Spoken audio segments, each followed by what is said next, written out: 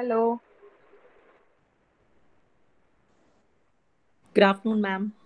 Good good afternoon, ma'am. afternoon. Good Afternoon. afternoon, ma'am. Good Good afternoon, afternoon, ma'am. ma'am. Good afternoon, ma'am. Good afternoon, Hi, everyone. ma'am. Hello, hi. Ma'am. Yes.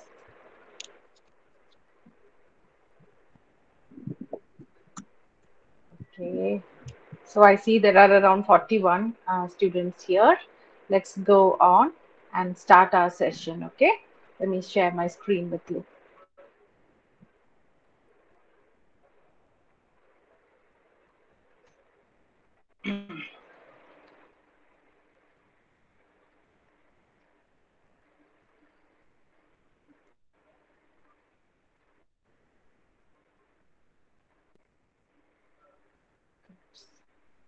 Are you all able to hear me? Yes. Yes, ma'am. Yes, ma'am. Okay. All right. So today we're going to start the ninth unit. Okay. This is MEG 3 class conducted by IGNU Regional Center Kochi, and my name is Anita Menon. By now, you must be knowing that, I'm sure. And this is the last novel, okay? Ninth novel in the MAG3 section. It is British novel. And this last novel is written by Muriel Sparks, okay? The Prime of Miss Jean Brodie. That's what the novel is, okay? The title of the novel. And you can see the writer's picture there on the screen. So the other previous classes that we did, we have seen colonial Africa, uh, the colonial powers trying to control Africa and what happens there in the name of colonialism, right? We have seen that. Then in a passage to India, we saw how India was during the British Raj. And when we come to Muriel Spark, okay, that is the author of this novel that we're going to study, The Prime of Miss Jean Brodie. When we come to Muriel Spark, we are going to see how life was in the post World War One era, especially life in the Scottish city of Edinburgh. And her work, you can say, kind of reflects the apocalyptic and crisis oriented views of history. Apocalyptic, like, the uh, final day, the doomsday, the end of the world. So, apocalyptic and crisis centered. So, after the world wars, the entire world was going through crisis. So, we see that sort of world being depicted in this novel. Okay. Now, if you look at the left of the screen, see Virginia Woolf and D.H. Lawrence, names of these authors, I'm sure you must have heard. So, Virginia Woolf and D.H. Lawrence identified 1910 and 1915, respectively, as the years when the human character changed and the old world order collapsed. So, whatever was held relevant in the earlier period, all that changed when the world war Sorry, started. ma'am. Sorry, ma'am. Hello? Uh, Hello, can you please tell little louder? It's difficult to hear. Okay. Oh, okay. All right. Thank you. Let me make it louder. Okay. All right. So, when the human, this was a time, Virgin, is it clearer? I'm speaking louder. I hope it's clearer. So, Virginia Woolf and D.H. Lawrence, they identified this period from 1910 and 1915, respectively, as the years when the human character changed and the old world order collapsed, completely changed. The modernist writing was characterized by, so what is modernism? Okay, the writing that we call as modernist period, it was characterized by breakdown of the pre-industrial way of life and economy. Okay, whatever was relevant in the pre-industrial era, all that changed. Those of you who have unmuted your microphones, please mute it. Okay. Please mute it so that at least my voice carries over. I don't want anyone having trouble being able to hear my voice. Okay. So please check your microphones. If it's unmuted, please mute it. Okay. Now, we're talking about how there was a change during the modernist period. Okay, everything from the pre-industrial way of life and economy was changed, and everything was influenced by urbanization and the destruction of reason. There were a lot of uncertainties based on the world wars that had happened. Now, literature in this sense, whatever happens in the world definitely gets reflected in art and literature.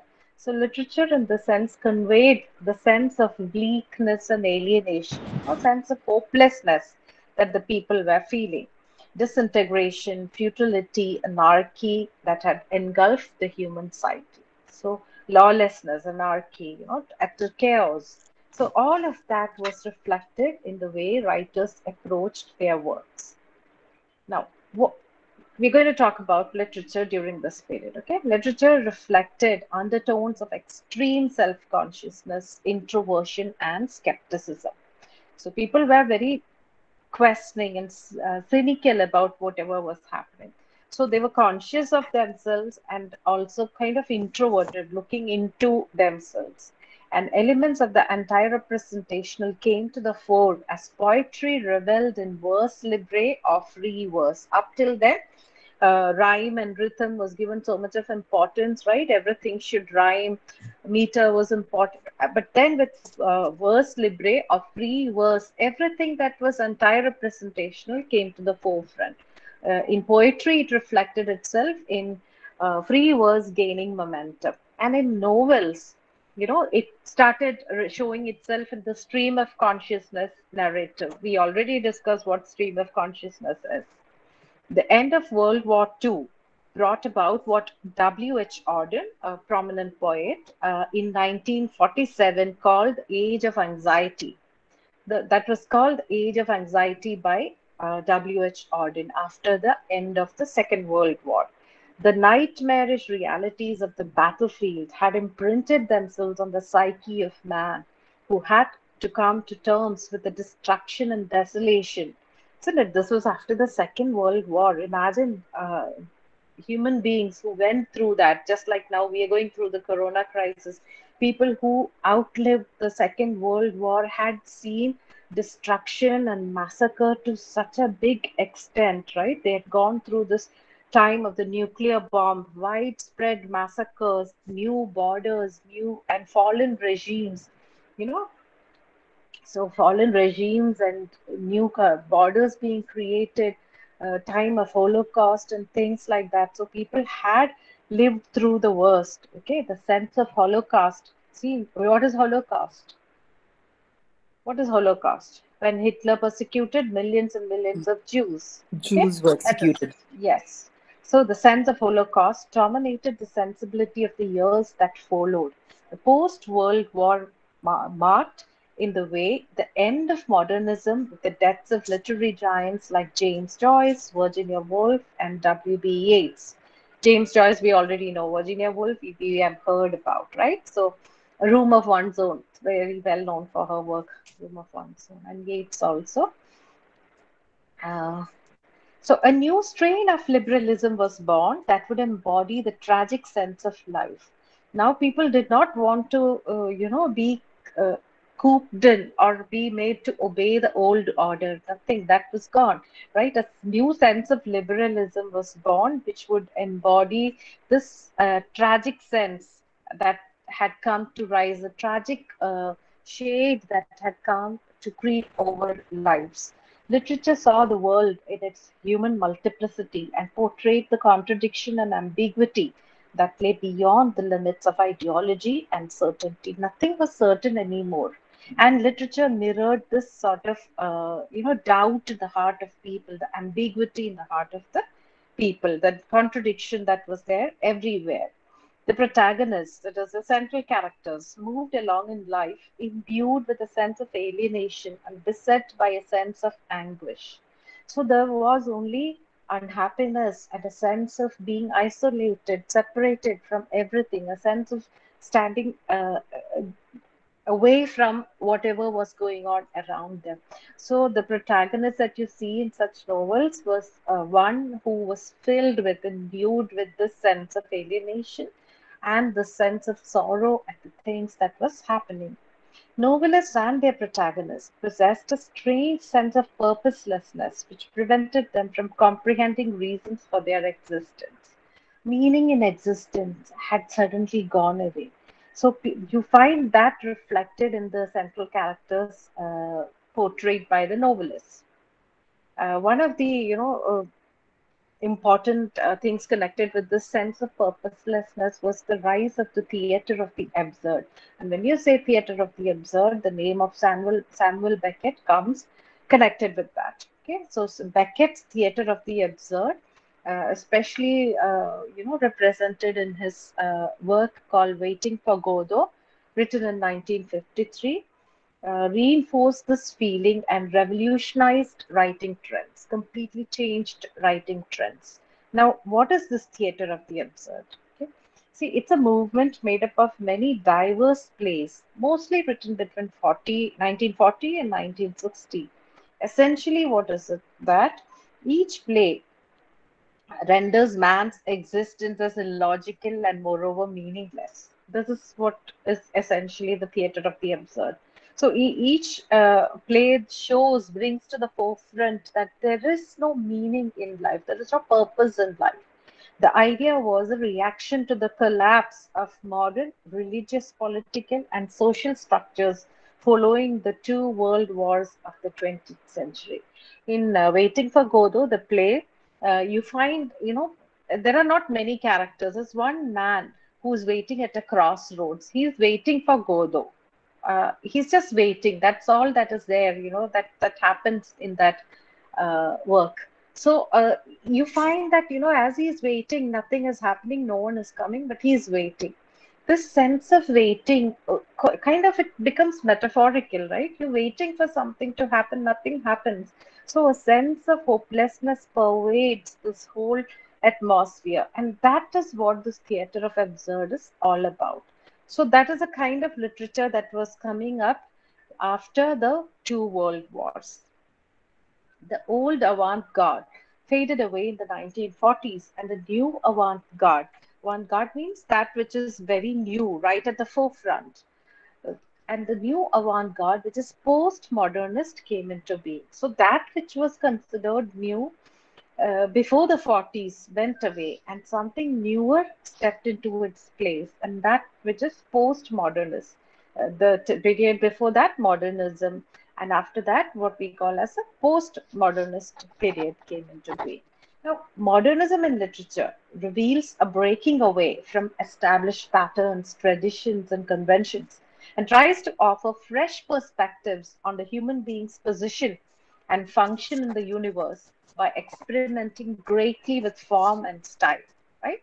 So modernism itself, it was about like breaking away from the established conventions, breaking away with established patterns and experimentation also. A lot of experimenting regarding form and style. Now, postmodernism is an extension of the preceding trends and is rather amorphous without clear shape or form in nature.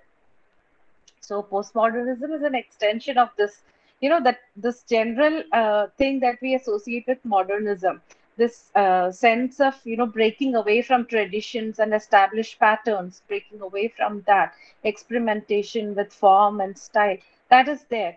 But then postmodernism is an extension of this, At the same time, it is not something that can be easily defined. It's rather amorphous, means without any clear form or shape. Such writing, what we can say basically is that such writing consistently or consciously rejects symbols of authority and adopts an eclectic approach.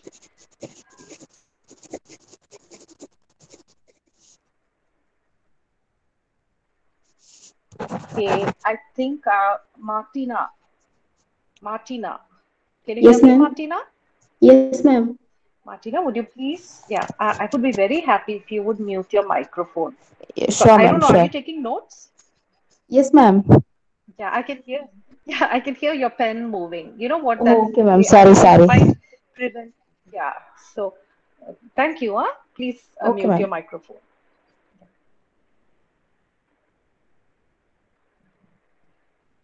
Okay. So going back to this, so postmodernism, it contains techniques like expressing random unaccountable experiences that guide acts of creativity. They also included elements of imitation, the two words that you connect with that, parody and pastiche. Okay. Pastiche is also something that imitates the work of a different period or another artist or another writer in this sense. So parody and pastiche, all of these became, very much more used. The techniques became more used in the postmodernist writing. And then the element of chance also plays a significant role in postmodernist writing.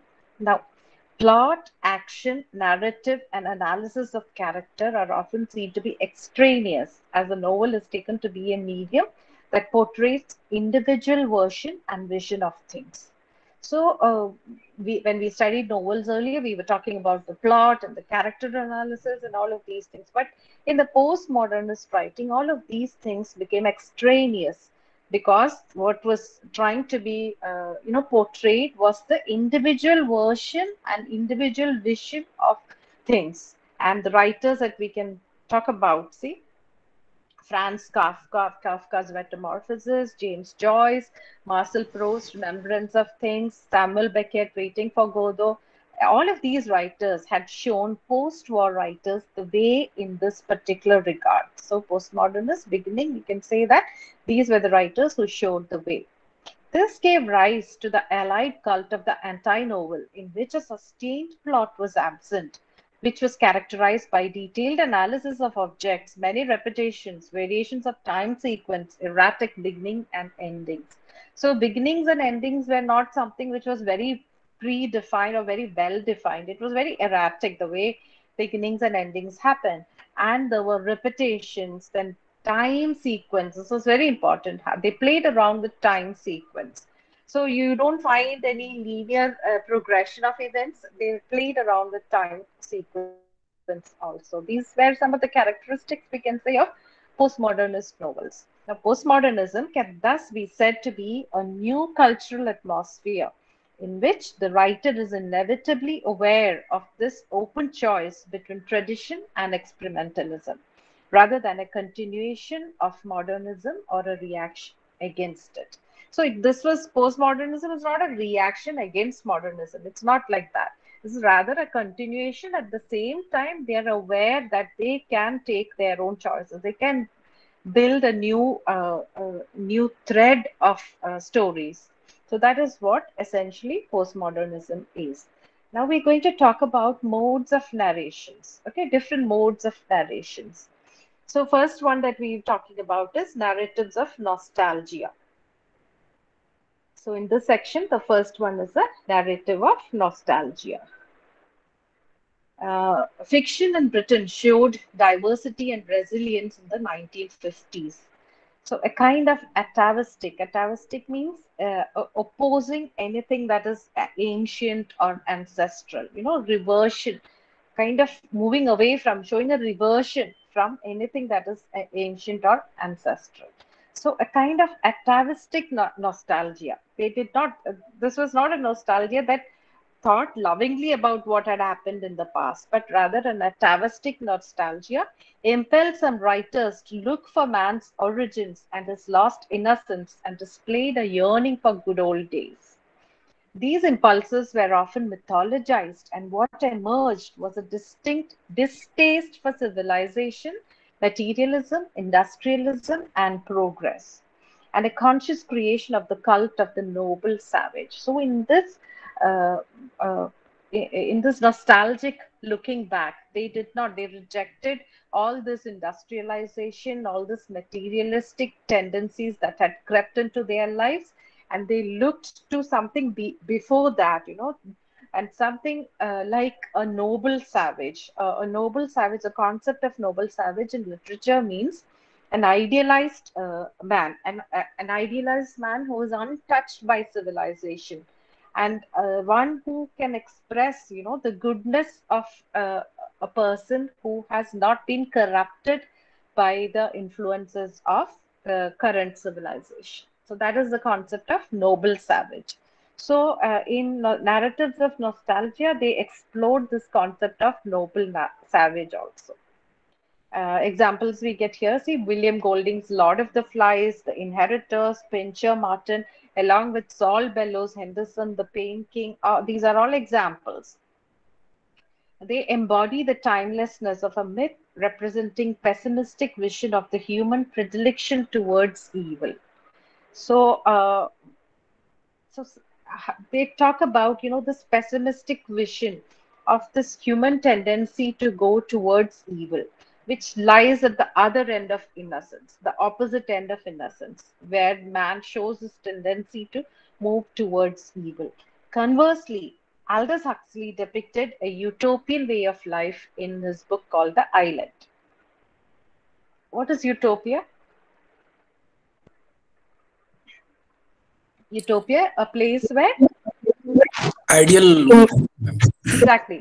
Yeah, a place which is like, ideal. Everything is perfect. An ideal condition exists. What is the opposite of that? Hypocrisy, some kind of. No, the opposite of utopia is dystopia. Okay, dystopia, dystopia. Oh, okay. Yeah, yeah. So this was also the time of Roman Fleuve. Now, what is this Roman Fleuve? It's a novel featuring the leisurely description of the lives of closely related people. A sequence of related, self-contained novels. It consisted of a series of novels, each separate novel in itself, but it somehow interrelated because some characters might reappear in the other subsequent work also. So this was also the time of Roman Fleuve. So a series of novels, each one is a separate unit, but there will be connecting things like probably a character appears in more than one novel. And the writers that we associate with this are Balzac, Zola,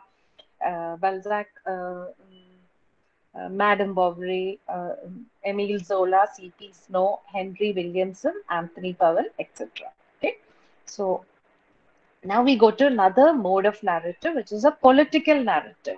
Political allegory was one of the modes that fiction turned to after the war. Allegory where you narrate a story, like suppose there is a controversy and somebody wants to speak about the controversy, but you know what they do? They don't present it directly because that would be sometimes a bit dangerous for the writer. So they kind of present it in a different story, but there is a hidden meaning in that story which would actually be talking about another issue, another topic. So that is an allegory. In earlier days, they use moralistic allegories where, there were characters named Pilgrim's Progress and things like characters were given names of qualities that human being should possess or should not possess, like, evil and greed and good man, etc. Such characters were given. Now, here we have political allegories. So, stories that were written, but they were not stories or just simply stories, although you could read them as such, but where they actually were talking about hidden meanings, deeper meanings, especially connected with the political scenario of the time. So, political allegory was one of the modes that fiction turned to after the war. In this regard, we cannot avoid speaking about George Orwell's Animal Farm, written in 1945, one of the first of these works of the post-war era. It's ostensibly an animal fable. When you look at it, externally, the story is that of an animal fable. But between the lines, it satirizes the totalitarianism that threatened to engulf the world. So, beneath the story, there is another hidden story. We find meaning in that, and that is talking about totalitarianism, taking over power and ultimate control, which was the mood of the world at that time. Now, when you look at it from the outer level, it's the story of few animals, Animal Farm. a farmer has a farm, and there are all kinds of animals on the farm, and they suddenly rebel. The animals gather together and rebel against the farmer. They take him hostage and they get rid of him, and they start ruling the farm. At first, when they start ruling, they want to give equal power and everything, but soon that changes, and something like a dictator comes to the forefront. So that sense of democracy and everything topples pretty fast. So when you look at it, it's the story of these animals, the fable of these animals taking over the farm. But when you look beneath that, the book is actually an allegory of Stalin's treachery with Trotsky, the Russian leaders. Okay, Trotsky was very much involved with this whole Russian Revolution. Many times he was exiled from Russia, and he was sent to Siberia. He was sent outside Russia.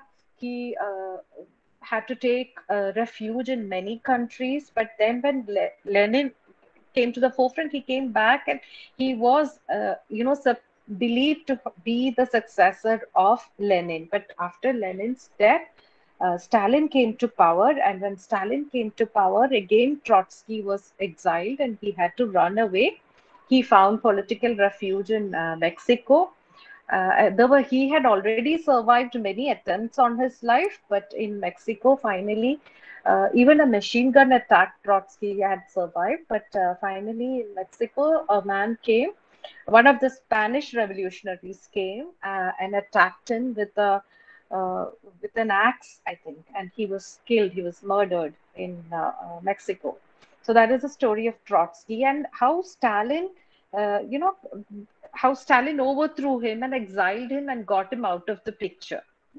So the book is an allegory of Stalin's treachery with Trotsky, his betrayal of the revolutionary cause, and his subsequent strategies for survival. So Animal Farm is an allegory, a political allegory. Another novel that comes to mind is Orwell's 1984.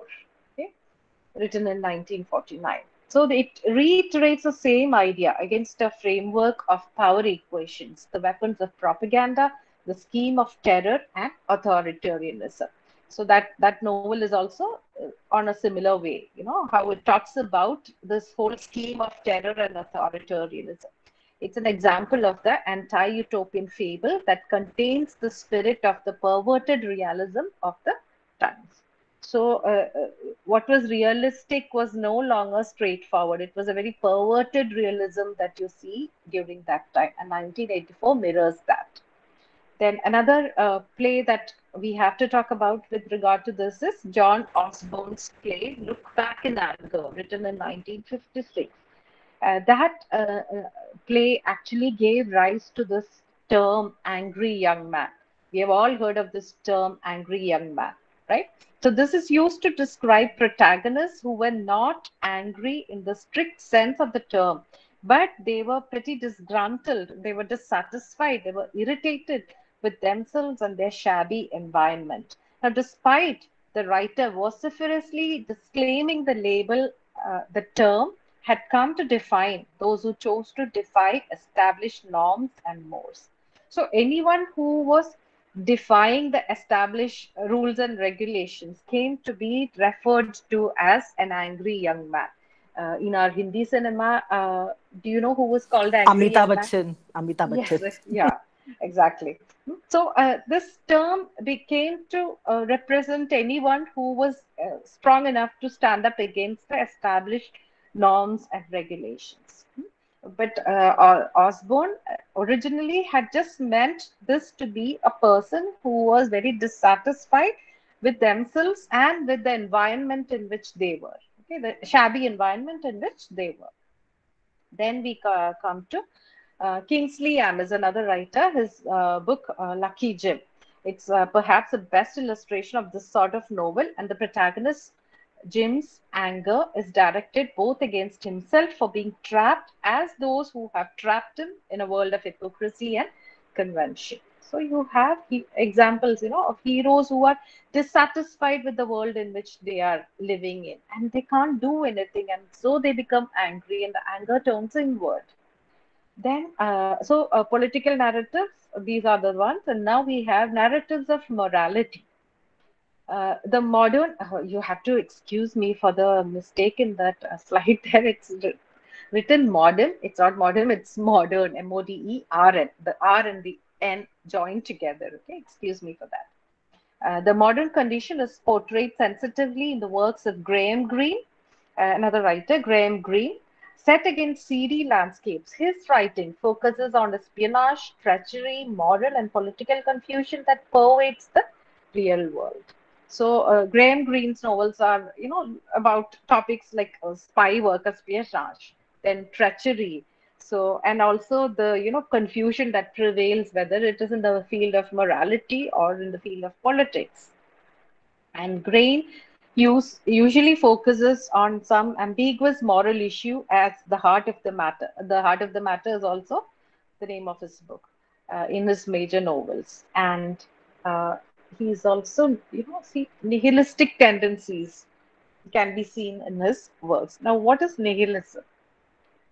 See, something that rejects all religious and moral principles and the belief that life is meaningless. So, abject sense of meaninglessness pervades the mind and the thoughts of the central characters in his book. So, that kind of nihilistic tendencies. So nihilistic undertones can also be identified in Green's writing, which often describes the strange effects of good causes and the self-destructive tendencies in the compassionate. So even the compassionate people have this sense of self-destruction, the self-destructive tendencies. All that is mirrored in his works, and his important works are, see, The Heart of the Matter and The End of the Affair. Two examples there. Now, another mode of narrative is ironic documentary. An outstanding exponent of ironic documentary, another post-war trend, is the writer Evelyn Waugh, resorting to parody and farce. Farce also is like, comedy, a comedy where everything is blown up beyond proportions. He's a satirist. So, humor is often used to point out the defects and bring out, right, what is lost or missing in, an environment. So that satire is important for that. So Evelyn was a satirist whose characters value themselves a bit too highly and are then made to face absurd situations. And Waugh can be considered the chief creator of black humor in modern fiction, on modern British fiction, the dark humor, So that is Evelyn Waugh. Then, in the Audience of Gilbert Pinfold, which is written in 1957, it's contained an account of an artist whose creative powers have deserted him and who undertakes a sea voyage to recover from his debility. This is something about that work, the artist who has lost his creativity and who wants to refresh himself by taking a voyage. Recovery comes in the form of hallucinations as he suffers to overcome the combined effects of personal ill health, drugs, and rough seas. So, during the voyage, rough seas and ill health and the use of drugs, all of these things, and the hallucinations that he has, all of these forms part of his recovery. And these hallucinations comprise the novel, which is also a self-portrait of its creator. Now you can say the central character, that is the Waugh/Pinfold entity, right? A Pinfold is a representation of the writer himself, Waugh, that sees escape in these visions. The hallucinations are avenues for him to escape, and that is how he is able to rebuild himself. The technique heightens the sense of alienation and meaninglessness in the modern world. So this is what you will find generally in the works of that period. And now we come to another mode of narration, that is a comic realism. Now, with this regard, see, Anthony Burgess, who was also a Catholic like Graham Greene, is known for his comic realism and his interest in language and etymology, origin of words, etymology. His chief thematic concerns were the sense of sin and a consciousness of disaster on social play.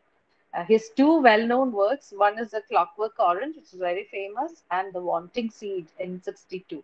They are apocalyptic fables that satirize human absurdity. Clockwork Orange is set in a socialist society where, among other ills, language has declined. So, language has completely declined in that society, socialist society. And Alex, the hooligan narrator, is de emotionalized with the result that his devotion to music, the aesthetic recourse of this otherwise violent personality, is lost forever. And he comes to symbolize a typically conformist member of a socialist regime. So the socialist regime, where language has collapsed and the central character is no longer able to, show the devotion to music, which was the thing that, kept his personality in order. And he becomes completely, changed. He becomes just another typical conformist member of a socialist society, a socialist regime rule. So that is Clockwork Orange, right? And then what about the women writers during this period? See, 1950s are marked by a proliferation of women writers whose work seemed to rise from the changed realities following the catastrophic experiences of the war. They are also not an exception. They are also very much affected by the war, and their writing also mirrors the experiences of having gone through the catastrophic experiences of the war. Now, the post war social, economic, cultural patterns radically altered the nature of reality for these women and bringing new opportunities for them. The questions of identity, career, sexual, and economic freedom became issues for conscious decisions. So, for a woman, questions of career, questions of identity, questions of economic freedom, questions of sexuality, all these became topics that could be addressed rather than being subjects for hope and speculations. So they were not, they could take decisions based on their identity, economic freedom, etc., not just speculate about it. Women novelists like Doris Lessing, Iris Murdoch reflect these concerns in their works. Their sensibility, transmuted with great finesse into their creations, is reflected in the ability to conceive women characters who neither totally conform to nor are they in sustained conflict with their masculine counterparts. So, as women writers, they are not writers who are on a war path with their male counterparts. It's not like that, okay? They appear as personalities with an identity of their own and symbolize a microcosm of historical and personal conflicts that affect society. Muriel Sparks' writing is also a testimony to this rich and diverse trend in the 20th century fiction. So that is about the women writers. Now, going on to the next slide, going to talk a little bit more about these women writers. Doris Lessing. Lessing's fiction usually takes up the concerns of identity and art in an environment where systems collapse and require an evolution of consciousness. Lessing's characters seem to be in danger of drowning in the collective political and psychological consciousness, but are able to claw their way back from disintegration through a reintegration of consciousness. Okay, that is about Lessing's work. Then going to Iris Murdoch's works. See, displaying her talent for humor, her works, Iris Murdoch's works, are marked by a sense of alienation, degeneration, and protest. But you see, I've been mentioning this word, alienation and degeneration and protest, and so this was the riding feeling, the overriding feeling that encompassed many writers, whether they are men or women. Now, Iris Murdoch's work is written in 1957, The Sandcastle. It's like set against the background of an English school. The headmaster has a brief extramarital affair with an artist commissioned to do a painting for the school. Ultimately, fear triumphs as a sense of duty, obligation, and socially dictated pragmatism come in the way of any long-term commitment. So Murdoch's characters are either stand steadfast in their commitment and become morbidly grim. Okay, they become very, very grim, morbid, terribly grim, or they change, they kind of move between, vacillate between experiences due to the absence of any fixed pattern in their lives. Now, coming to Muriel Spark's novels, they are clever and entertaining as they reflect humor and irony. What is irony? It's like a double-edged sword. You say something, but there is another meaning A deeper behind that. meaning. Yeah. Yeah. So not only does her writing arouse the reader's sensibility and emotion, but it also stimulates the intellect by piecing experience into patterns which characters identify with or seek to assimilate. The conflict between good and evil overshadows events as a fictive character struggle to comprehend truth and values. Muriel Spark's characters. Now, another mode of narration is a detective fiction. Okay, another mode of fiction, see, that deserves mention is a detective story. It involves crime, usually an insoluble murder. Then there will be a variety of suspects, a seasoned detective who finds solution with impeccable logic and reasoning. A number of writers are known for this sophisticated form of fiction. See, the writers that you can associate with this: Agatha Christie, you definitely must have heard. The others are Dorothy L. Sayers, Marguerite Allen Gam, and P.D. James. Uh, I mean, so these all this introductory material is given in your study material, and you must read this. Okay, you must be aware because you could very well get a question as to the modes of narration, different modes of narration during this particular period in the history of the novel. So make sure you do make notes of your own regarding this. I think this forms the first chapter in your book, Modernism and After. So I'm actually talking to you from that part. So we come to that, last section in that chapter, the first chapter, that is the vision literature or science fiction. The vision literature of the Middle Ages, which explored the metaphysical world of heaven and hell and purgatory. Purgatory is a in-between place, heaven and hell, and in between is the purgatory. Saw its manifestation in the post-war era in the form of science fiction. So the vision literature that talked about heaven and hell and purgatory in the Middle Ages, that showed itself in the post-war era as a form of science fiction, and it wanted to explore the unknown, go like you hear in the Star Trek thing, go beyond that most what is it, bounds of Go humanity or where no something like man that, has right? gone before. Yeah, exactly. So something like that, so exploring the unknown, right? The trend set very much earlier by Mary Shelley in Frankenstein, that the trend for the science fiction was set by Mary Shelley when she wrote the Frankenstein in 1818.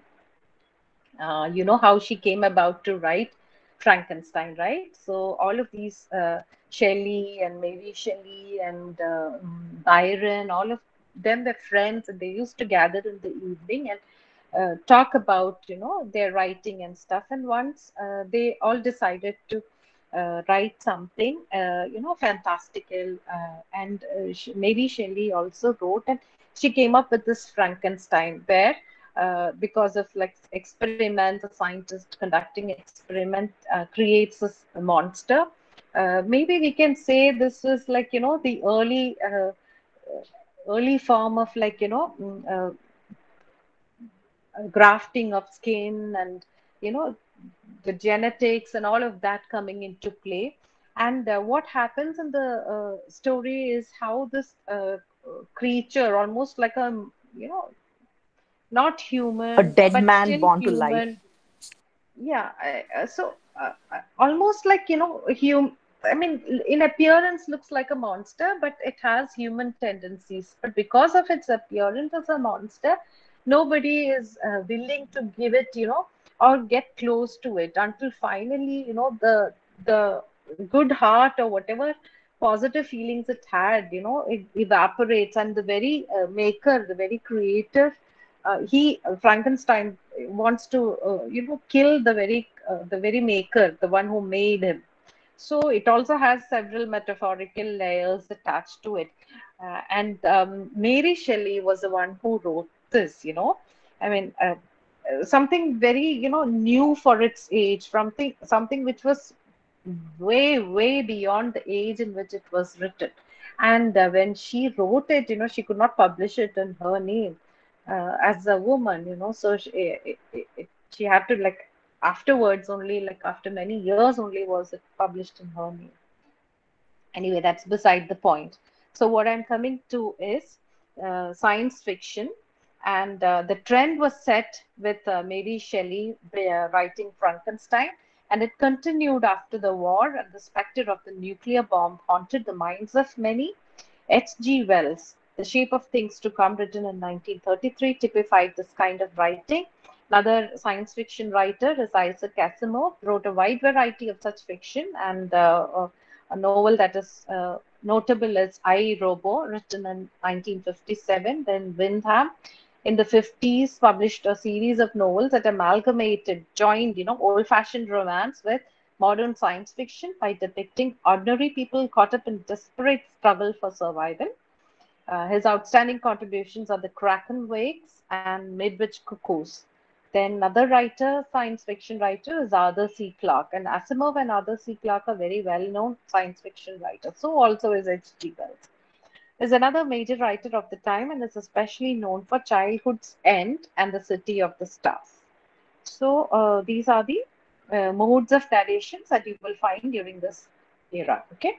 Now, modern fiction oscillates between voices that endeavor to explore a new aesthetic avenues of expression and others that seek to critically represent the contemporary life. So you have, people who are trying to explore new ways of expression, and also people who are trying to critically represent what was happening in the particular time period. David Lodge, the critic, in his book The Novelist at Crossroads, sums it up remarkably well by asserting that the novelist has arrived at a metaphoric crossword in his or her legacy. It's a mixture of many trends and traditions. So a novelist it's become actually a mixture of several trends and traditions. Now this sums up the literary scenario after the two world wars, and we have looked at the subsequent emergence of trends of modernism and postmodernism, and have seen the immense variety and vitality that contemporary fiction displayed. Now, going to Muriel Spark, okay, her life, her works, and uh, yeah, her life, her works, and about this text, okay, yeah. Uh, So she was born in 1918 in Edinburgh, in Scotland, to Bernard Camberg, a Jewish engineer. Her mother, Sarah Elizabeth Maud, was of Italian descent. Muriel Spark was educated at the James Gillespie School for Girls, which she has fictionalized in her novel, The Crime of Miss Jean Broad. She left school in 1935 and got a teaching job.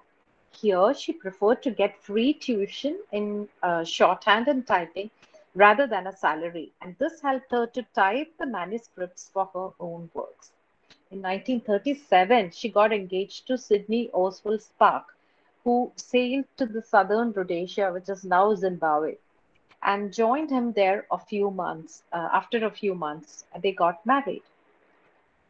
Her marital life was a turbulent one, as uh, uh, her husband began to show signs of mental instability and had fits of violence. So she had to undergo domestic violence. 2 years later, the Second World War broke out, and S.O. Spark, Sydney Oswald Spark, had to join the army. Muriel decided to press for divorce, which came through in 1942. She sailed back to England in 1944, despite the dangers of being torpedoed by German submarines on the way. Once in London, she worked in the political intelligence department of the Foreign Office. This involved her, she even left her son and came, you know. Uh, she, uh, she worked in the political intelligence department of the Foreign Office, and this involved her active participation in psychological warfare that endeavored to camouflage the anti Nazi propaganda. A year after the war, Spark found a job in a good quarterly magazine called Arjun Along. And here she got a grounding in editing and proofreading and copy editing. This experience, you know, helped her when, in the spring of 1947, she took over as the editor of the Poetry Review. She was only 29 years old and had joined the Poetry Society as a member just a year before. Now, her enthusiastic advocacy of modernism antagonized members who called for her dismissal. So, anybody who calls for new trends, right? I mean, it's not easy for them to get their way in. So she was also looked at with disapproval by the members of the Poetry Review and Poetry Society, and she was a new member and a young member at that, and so you know, she left the society after that. And in 1948, she founded a poetry magazine of her own, which was called The Forum. And she continued to write poetry and finally published her collection, The Fanfalo and Other Verse, in 1952. Then, yeah, an important event in her life, you know, is a conversion to Roman Catholicism. She later claimed that she began writing her novels only after she became a Roman Catholic and saw life in its totality rather than as a series of disconnected occurrences. So, for her, what gave her stability, she felt, is this conversion into Roman Catholicism. And she began writing her first novel, The Comforters, which was published in 1957.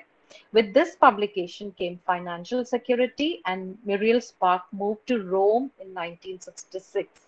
This city became her home and forms the backdrop of many of her novels. So many of her novels are set in Rome because she was living there. I mean, once her writing became successful. Spark was a recipient of numerous literary accolades, awards during her lifetime. Her first award in the literature field was the Observer Short Story Prize 1951 for Seraph and Zambezi. She followed that up with the Prix Italia for the radio play adaptation of the Ballad of Peck-and-Bright. 4 years later, her novel The Mandelbaum Gate earned her the Yorkshire Post Book of the Year Award in 1965 and the James Tate Black Memorial Prize. Then, several decades later, not later, later, in 1987, Spark received the Scottish Book of the Year Award for the stories of Muriel Spark. First prize, FNAC, La Mire Recueil de Nouvelles Étrangères. I don't know, my French pronunciation might not be on dot. Or for the in 87 for the editions Fayard translation of the stories. You can see, like, you know, just look at it. Okay, look at that one. You know, she's got such a lot of awards. And finally, see the list of honorary degrees that she got honorary degrees from University of Strathclyde, University of Edinburgh, then University of Aberdeen, Watt University, University of St Andrews, and Oxford University as late as 1999. So extremely prolific and extremely well accomplished, right? She went on to become.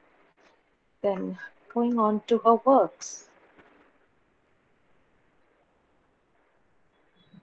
So the works of Muriel Spark. Muriel Spark, in her autobiography Curriculum Vitae, she states that all experience is good for an artist and the essentials of literature lie out in the world. This claim is corroborated, substantiated in her work, in her works which are born out of some of her most memorable experiences. So what happens in her life gets reflected in the works that she writes. Her involvement in the intelligence department of the Foreign Office is reflected in the psychological warfare indulged in by her characters as they seek to carve out their respective places within their environment. So, whatever experience she'd gotten from working in the intelligence department of the Foreign Office is reflected, you know, in her characters, and the area of psychological depth that she gives to her characters. Spark sees life as chaotic state and strongly believes that it is for the novelist to perceive and evolve an order out of it. A prolific writer, she began her literary career as a poet at the age of 9. During her sojourn or travels in Africa, she took to writing short stories, but finally adopted the novel as a preferred medium for creative writing. So, from the age of 9, she had been writing, and she was writing poetry very early. Now, poetry, when she went to Rhodesia at the age of 19, just after marriage, Spark wrote some poetry and many short stories. Her poems were then published in 1952 in a collection called The Fanfarlo and Other Verse, and in 1967 appeared Collected Poems 1, and in 1982 she published another collection called Thoughts and Poems drawn from experiences in her personal life. Spark's poetry is very subjective and lyrical. Now, about her short stories. Africa serves as an inspiration and background of many of Spark's short stories and novels because she lived there for some time.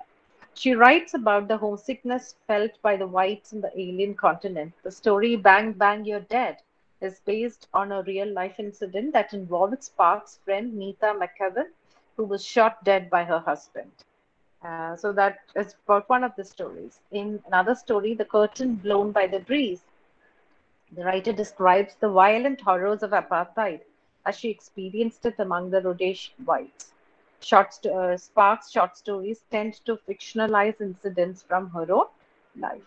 Now, going to her novels. Her first novel, The Comforters, written in 1957, was written shortly after conversion to Roman Catholicism. It combines the author's religious convictions and literary values while exploring the relationship between the author and the character. Frank Kermode, the critic, refers to The Comforters as a novel about writing a novel. The title describes the persecuting effect of voices heard by the main character, writes Spark in her autobiography, Curriculum Vitae. The second novel, Robinson, written in 1958, takes up the story of plane crash survivors who were marooned on an island, stuck on an island. And Memento Mori, another novel, in 1959, explores the metaphysical mystery of death. The story revolves around a group of elderly people who receive anonymous telephone calls, ostensibly from death itself, and are always made aware of their imminent mortality.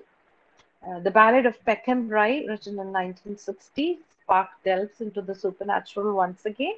It revolves around the demonic figure of Dougal Douglas, who, as a personal assistant, is given the task of looking into the inner lives of workers and helping them to enhance their professional performance. Another, uh, another novel that she wrote in 1960 called The Bachelors, where the characters are caught up in a web of demonology, spiritualism, and spurious beliefs. Then in 60 comes another novel, which is The Prime of Miss Jean Brodie. It's a novel about a school teacher whose fascistic tendencies come to the fore and result in her enforced retirement. Now, the book served as a basis for a very very popular, highly successful film. The Girls of Slender Meals, another novel, came in 1963. Sparks draws inspiration from her own life. Set in the post-war years, the novel harks back to 1947, when the author had to take up residence in a London hostel called the Helena Club. Through Barbara Vaughan, in The Mandelbaum Gate in 1965, Spark describes Jerusalem, a city divided by the Mandelbaum Gate along religious and ethnic lines. Now, the Israeli side and the Jordanian side was divided by this Mandelbaum Gate, and how it fractured the whole society. People had to go through endless lines of checking and showing their identities in order to probably go to work or just visit their relatives across the gate. So it was not an easy way of life. So Sparks describes that in her novel, Mandelbaum Gate, talking about the Mandelbaum Gate, which divided the place according to religious and ethnic lines. And it evokes a sense of divisiveness that characterizes the Jewish, Christian, and Arab population in this ancient city. A note about the Mandelbaum Gate. is a former checkpoint between the Israeli and the Jordanian sectors in Jerusalem, north of the western edge of the old city and along the Green Line. So that was where Mandelbaum Gate is situated. And she wrote a novel about what it meant to be living in this divided city. In 1970, she wrote another novel, In the Driver's Seat. Lizzie, the victim, provides a twist in the tale by seeking out her own killer, takes over from the novelist as an alternative plot maker. Through her, Spark poses the central question about who is in the driver's seat, the novelist or the character. Right? When someone writes, uh, you might have heard how writers say, I mean, it was not me who wrote, the character seemed to write itself out. So something like that happens in this novel. Lizzie, the victim, takes over, takes over from the narrator and sets out in search of her own killer. Not to Disturb, another novel in 71, is a thriller set in a stately home. The Hot House by the East River in 73, it's set in New York in 1973, and in it, the central conflict is between moral and metaphorical truth. It invokes psychological warfare that Spark describes so well after her stint in the intelligence department of the Foreign Office. Then a takeover in 1976, and the plot is about the intrigues and fraud that surface in the world of art. It is set in Italy. Territorial rights is about blackmail and corruption present in the big business interest, and it's in the backdrop of Venice. Loitering with Intent is about, going back to this autobiographical heroine, Fleur Talbot, a novelist. So, a character who seems to be an autobiographical heroine. The writer analyzes the balance between fact and fiction, and the novel becomes a self conscious celebration of a woman as an artist in the 20th century. Now, 84, The Only Problem. Job and his fortunes are the central focus, based on the book of Job in the Old Testament, right? The character of Job, who was given 7 years of uh, good period and 7 years of intense hardship as a form of test. The novel contains an account of Harvey Gotham, who retires to France to write a monograph on the biblical character of Job. Then, another novel, A Far Cry from Kensington, is based on Spark's experience at a part time job at Falcon Press, London.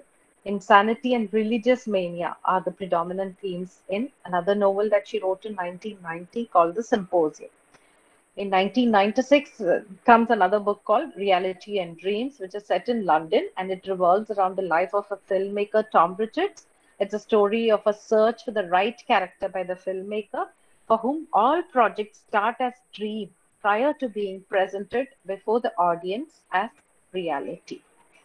Then, what is Sparks fiction generally about? See, it's about mysterious nature of life, in which truth lies beyond reason and is recognized through acts of faith. Contrariness of human nature is brought to the forefront through paradox of situation and character.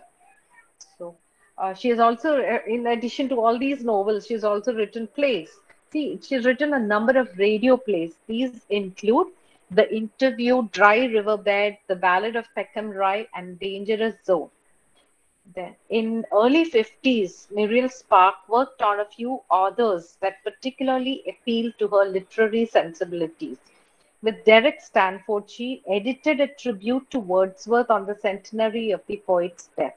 She's also written a critical biography of Mary Shelley called Child of Light, and she has edited a selection of letters of the Bronte sisters. Besides this, she's also worked on the poet John Masefield. So she's written poetry, she's written novels, short story, plays, biography, and literary criticism. There's no area that she has not touched upon. Now we come to the text of the novel, and we'll talk about some of the details regarding the text. Okay, so the text, a summary of the crime of Miss Jean Brodie. Chapter 1. The novel, set in Edinburgh, in Scotland, revolves around Miss Jean Brodie, a teacher in the Marcia Blaine School for girls. It's autumn of 1930. The book was published in 1961, but it's showcasing a time period in the 1930s. It's in the autumn of 1930 that the book opens, and the school staid atmosphere, very stable, staid atmosphere characterized by tradition and conformity, is totally shaken by Miss Brodie's presence. She views herself as a kind of progressive rebel who adopts extremely unconventional modes of educating impressionable young girls put in her charge.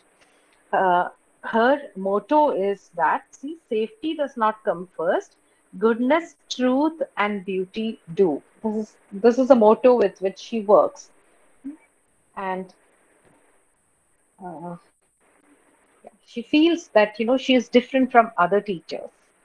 As lessons proceed, Miss Brodie's dominant personality succeeds in making her pupils participate and share in the guilty secret of only pretending to do schoolwork, but actually listening to tales of her unfulfilled romance with Hugh Carruthers.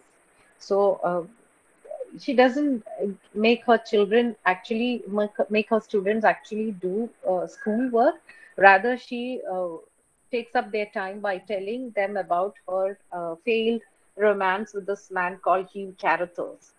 The highly romanticized tale of a relationship ended makes her pupils regard her in the light of a tragic heroine who, despite great personal odds, is struggling to transform them into the creme de la creme of society.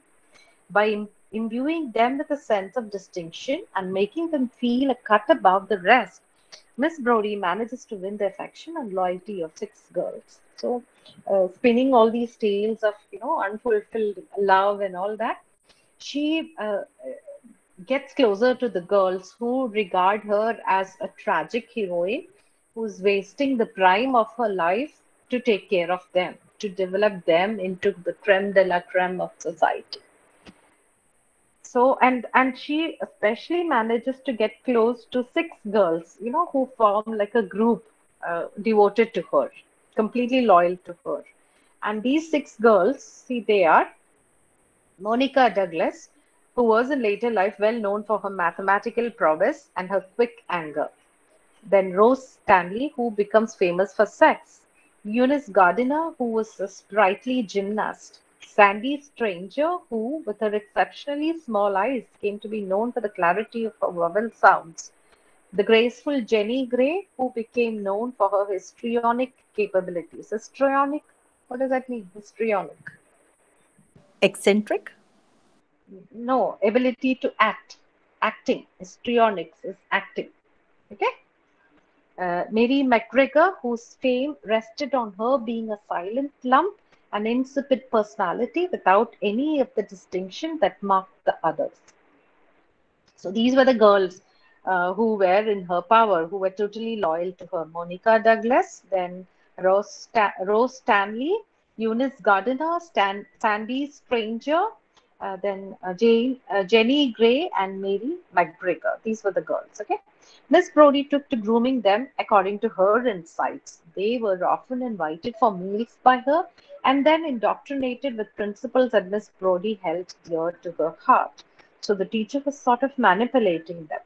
Only with them she discussed the differences she had with her colleagues and unsuccessful attempts that had been made to remove her from the school staff. So when she called them over for food, she talked to them, became friends with them, and often she discussed whatever was happening at her work with these girls. And she often told them that because she was so unconventional, nobody liked her, and other teachers were all conspiring to get rid of her from the school. Now, the girl's sense of indebtedness intensified with Miss Brodie's constant reminders of how all else in her life was secondary, as she dedicated her prime to them. Prime, the best part of her life, right? Prime. So she told them, time and again, how she had dedicated her prime to them. They tried to protect her from the machinations of the headmistress, Miss Mackay, and the other mistresses. So the girls took it upon themselves to protect her. The Brody set, these six girls together, they were called as a Brody set, was thus born, and each member swore eternal allegiance to Miss Brodie. Now, though not very well informed about the subjects that formed their curriculum, the Brody set had more knowledge than their peers about Mussolini, Renaissance painters, skin cleansing cream, Menard, Einstein, the love life of Charlotte Bronte, and the rudiments of astrology. So, the topics that the teacher taught them was not anything connected with their curriculum. But then these girls got a lot of information about, you know, Mussolini from Italy, right? The leader who was with Hitler, right? Mussolini. Then Renaissance painters. Uh, then uh, skin cleansing creams, menarche means menstruation, Einstein, the love life of Charlotte Bronte, the rudiments of astrology, all of these things were what the teacher talked about. By 16 years, they were as nonconformist as Miss Brodie herself. So from the age of 10 to the age of 16, Miss Brodie was talking to them, and by the age of 16, they became as unconventional as the teacher herself. Now, chapter 2. Much later in life, when Mary McGregor was deserted by her boyfriend, a corporal who did not turn up at a date, she remembered her school days as the happiest period of her life and relapsed into her usual bewildered state. She died rather horrifically at the age of 24 in a fire at Cumberland Hotel, where her usual dullness led her to repeatedly run through smoke-choked corridors and bring on asphyxiation. Asphyxiation means inability to breathe and die of breathlessness. Sandy and Jenny also shared with her this sense of ecstatic happiness. Sex predominated the imagination of these two girls who started writing their clandestine literary venture called The Mountain Eyrie. It was an imaginative saga of the great romance that Miss Brodie had with Hugh Carruthers, a soldier who died ironically just a few days before the armistice. So these two girls, they were preoccupied with questions of sex and intimacy, and they imagined, what would have been the love life of Miss Jean Brodie, and they even wrote a fictitious work based on their imagination, which they called as a Mountain Eyrie. And in this, they imagined Hugh Carruthers as being a successful soldier, but the two were not successful in their relationship because Hugh Carruthers dies just before armistice, just before the war was resolved. And they declare that any of their relationships in future would be free from sexual familiarity, but at the same time express a desire to closely see and inspect the nude figure of a Greek god in the local museum. So they are very curious. They want to go to a local museum and see what a nude, the image of a nude man, how does he look like? They plan the trip with Miss Brodie, knowing that nudity could never bother her like other grown-ups.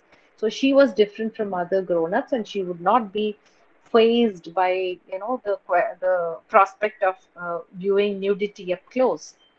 There is an account of Miss Brodie's poetry class in which she recites Tennyson's poem, The Lady of Shalott. Through it, she wants her pupils to cultivate the art of composure practiced by the lady.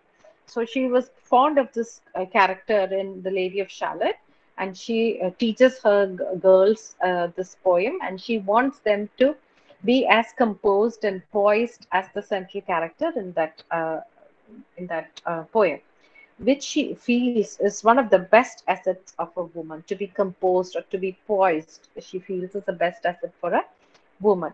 Jenny, with her golden ringlets and sweet voice, enraptured Mr. Lauter, the music teacher, who daringly twitched her curls and encouraged her to sing. So, in the second chapter, you find Jenny she looks beautiful and she has golden curls, and the music master, Mr. Lauter, uh, touched her curls and encouraged her to sing. By 1931, Miss Brodie had selected her favorites and knew she could rely on them in moments of crisis when matters reached a head between her and the headmistress. So whenever there was a fight between her and the headmistress, she knew that the Brodie set would come to her help. More than the girls themselves, she was very sure that she could trust the parents to come to her aid. So she could trust them not to, the parents of these girls, she could trust them not to lodge complaints about the more advanced and seditious aspects of her educational policy. the divisive aspects, seditious aspects, the divisive or controversial aspects of her educational policy.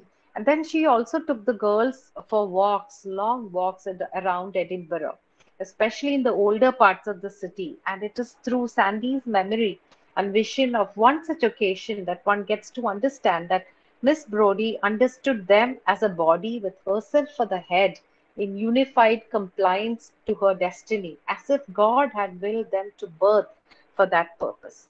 So we, as readers, we get to hear about, uh, how this can be approached, like the way she used to take the girls to the city, to even the old parts of the city, and take them to walks around around the various suburbs or various parts of the city. And Sandy remembers it and tells us, she reminisces, she remembers it and writes about it like this. So that Miss Brodie understood them as a body with herself for the head.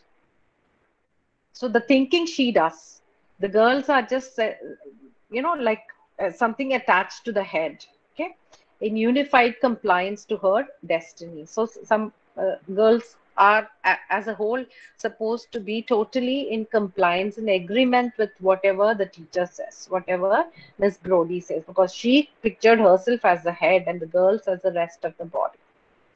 As if, it was as if the gods had willed the girls to be born just for the purpose of listening to Miss Brodie. This is a quotation from page 36 of the book. On passing a group of girl guides when they went on their walk, once they happened to meet a group of girl guides, and Miss Brodie scorns them, doesn't approve of them. She considers them a rival group whose sense of loyalty and duty might weaken and cause some of her group to forsake her.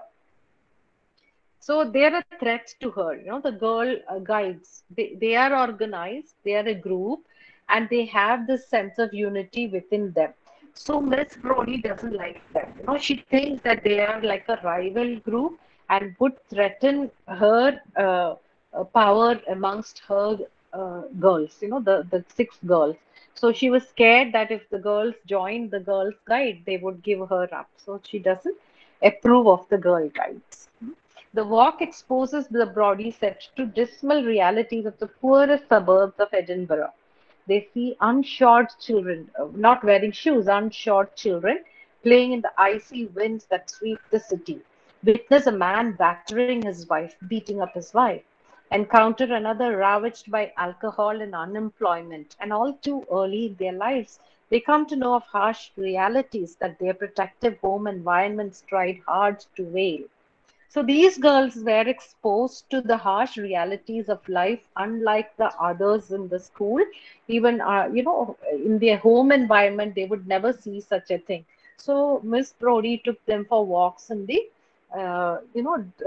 in the poorer sections of the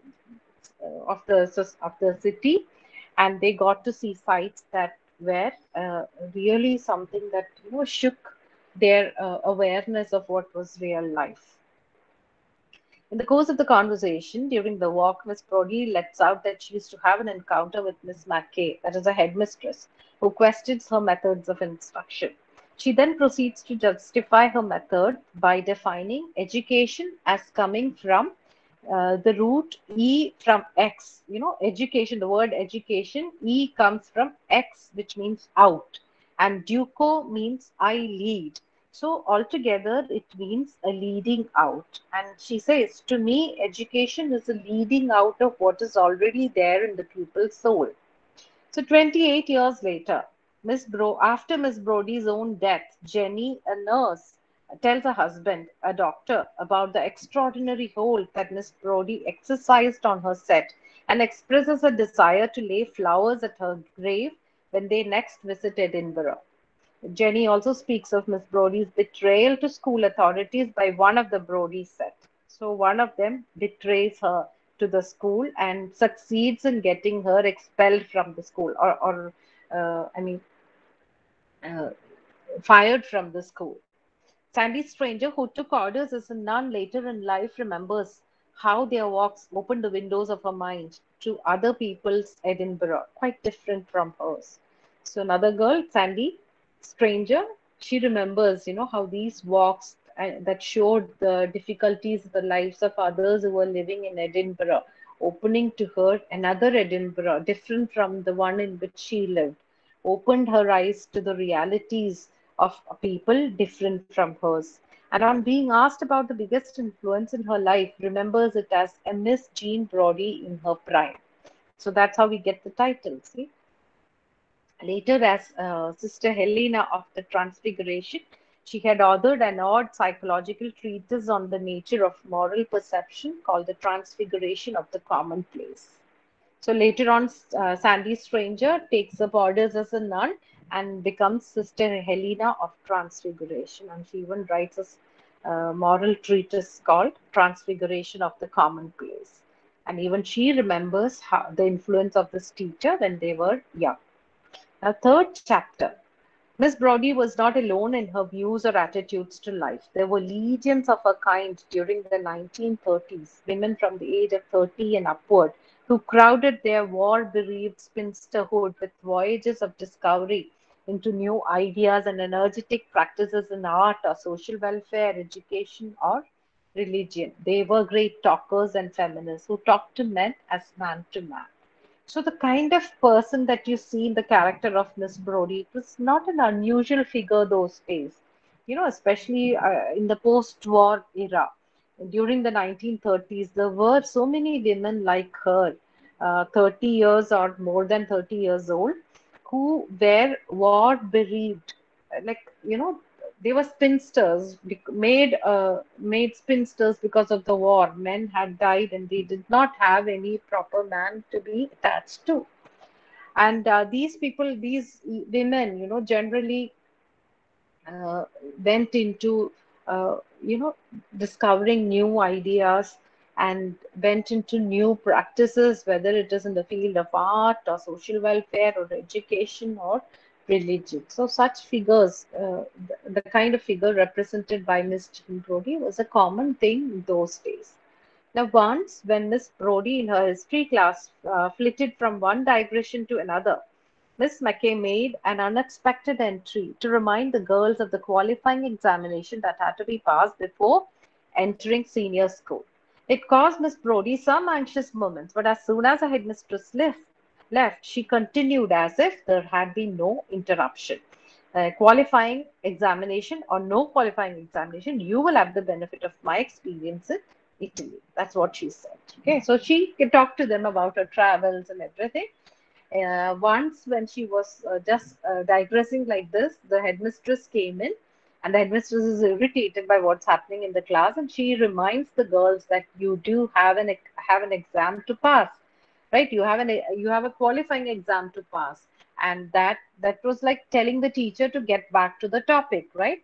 But as soon as the headmistress left, Miss Brodie continues in her path of digression, talking to the girls about her experiences in Italy. She then proceeded to tell them about her admiration for Mussolini, who had performed feats of magnitude by abolishing unemployment, talked about Colosseum in Rome, where gladiators fought and slaves were thrown to lions, of the nasal way in which Americans spoke, her brief encounter with an Italian poet, and her admiration for this poet called Rossetti. All of these were the topics that she discussed with them, talking about the Colosseum in Rome, the place where all these gladiators fought and the slaves were thrown to the lions. So these were the topics, the nasal tone in which Americans spoke, then Italian poets and Rossetti, admiration for the poet Rossetti, etc. These were the topics that she talked to the girls about. Miss Brodie's working environment was marked by a hostility and resentment that her colleagues felt towards her. None of the other teachers liked her. There were, however, two exceptions to the general tide of feeling that flowed against her. And these were the two men. Okay. There were two men, that is Gordon Lowther and the singing master, and Teddy Lloyd, the art master. So, two men teachers who were in the school were in love with her. Both of them were in love with her. One was Lloyd, the art master, and the other was Lowther, the singing master, the music teacher. Both were a little in love with Miss Brodie and were beginning to compete with each other for her affections. Other than that, all the other teachers did not like her. She was unaware of this angle and saw them as her supporters to whom she felt infinitely grateful. The Brody set looked with greater interest upon Mr. Lloyd, who was better shaped and more sophisticated than Mr. Lowther. So the girls were aware of this, that these two men teachers were very much interested in Miss Jean Brodie. And the girls seemed to prefer the art teacher, Mr. Lloyd, because he was, had a better figure and looked more sophisticated than the music teacher, Mr. Lowther. What added to the charm of Mr. Lloyd was a golden lock of hair that fell over his brow and the fact that he had only one arm, the other having been lost in the Great War. That was something which, caught the imagination of these girls. Mr. Lloyd's practical analysis and appreciation of Botticelli's masterpiece Primavera, that is the picture that you see on the slide there. Primavera means spring. Okay, Botticelli, Italian masters, um, painting of spring. And when he was talking to the girls about that, he kept on his pointer kept on tracing the nude outlines of the women in the painting, and the girls started giggling. There was a collective sound of mirth around the classroom, and this made Miss Brodie very angry. Mary, out of all the girls, was found giggling like a dirty minded child of an uncultured home. It's a quotation from the book. So Mary was giggling like anything, and Miss Brodie scolds her and sends her out of the room. So her retribution was swift. Mary was propelled out of the room, and this violent action restored sobriety among the rest of the class. Then came the news that one day after school, Mr. Lloyd had kissed Miss Brodie in the art room. Monica Douglas reported it to the Brodie set as an eyewitness account, and initially there was a reaction of disbelief among the girls. It was Sandy who closely questioned Monica about the details before accepting the veracity of the story, the truth of the story. This incident, which occupied the Brodie set's imagination for many months to come, was kept a secret and shared only among her favored students. It began to be noticed that a subtle change had come over Miss Brodie, who took to wearing new clothes and jewelry. So the story was that one day somebody saw Mr. Lloyd kissing Miss Jane Brodie, and there was a subtle change a very fine change in Miss Brodie that was noticed by the students, by the girls. They noticed that she was wearing better clothes and started wearing jewelry also. Then Miss Brodie was away from school for 2 weeks with an ailment, and her leave coincided with Mr. Lowther's leave of absence for ostensibly the same reason. So both of them took leave and disappeared at the same time. This set tongues wagging, and Miss Gaunt was the one who came as her substitute. When she took leave, the substitute teacher was Miss Gaunt. So, temporarily replacing Miss Brodie in the class, Miss Gaunt, she slyly suggested a connection between the two. In a very cunning way, Miss Gaunt seemed to suggest that, Mr. Lowther, the music master, and Miss Brodie, who took leave at the same time, were having some sort of relationship. Okay.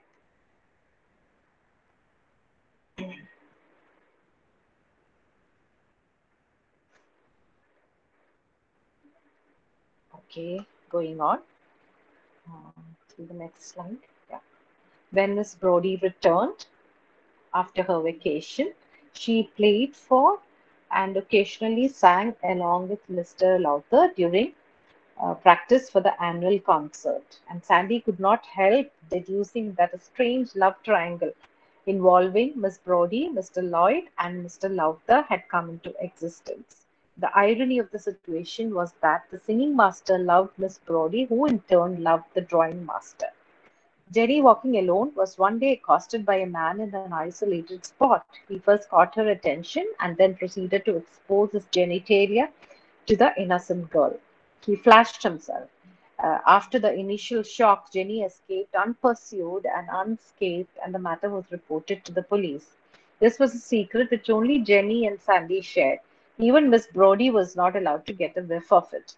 Now, in this chapter, Chapter 3, the focus is on sexual interpretation of the simplest of things, the shuttle of sewing machines going up and down, Sandy and Jenny completing a fictitious and highly romantic love correspondence between Miss Brodie and Mr. Lowther, which ended in sexual intimacy. But as Miss Brodie was dedicated to her girls in her prime, she declined marriage.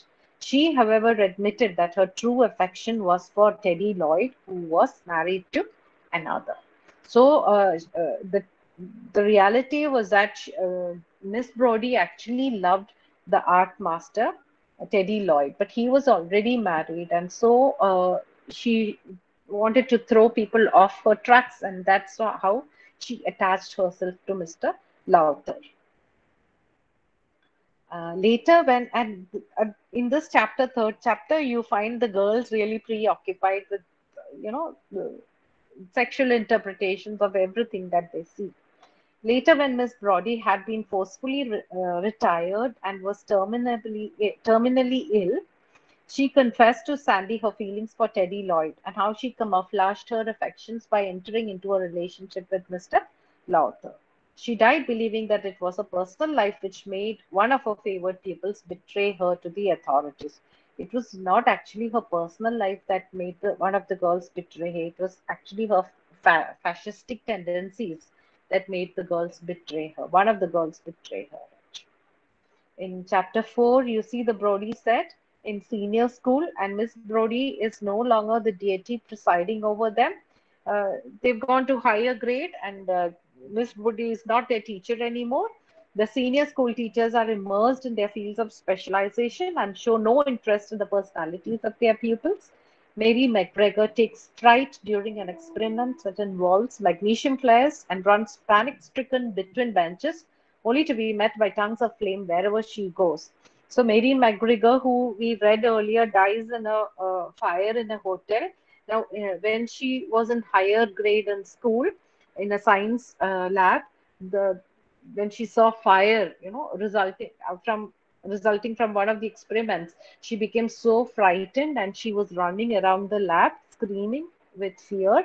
And the teacher, Miss Lockhart, the science teacher, took quite a long time to calm her down and uh, make that girl uh, you know be more settled. She was petrified otherwise. She was petrified of fire. So it kind of foreshadows, what's going to happen to her in her later life.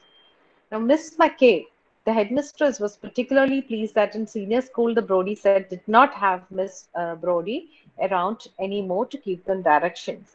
She laid a scheme to finally disperse this group and rid the school of Miss Brodie. She tried to use Mary to talk about Miss Brodie, but Mary was too dumb to understand her probing questions, and Miss McKay's plans failed. Now, the girls still maintained their loyalty to Miss Brodie and kept her well informed about all that happened in class. Miss Brodie, on the other hand, related to them the domestic crisis that Mr. Lowther, the music teacher, was going through.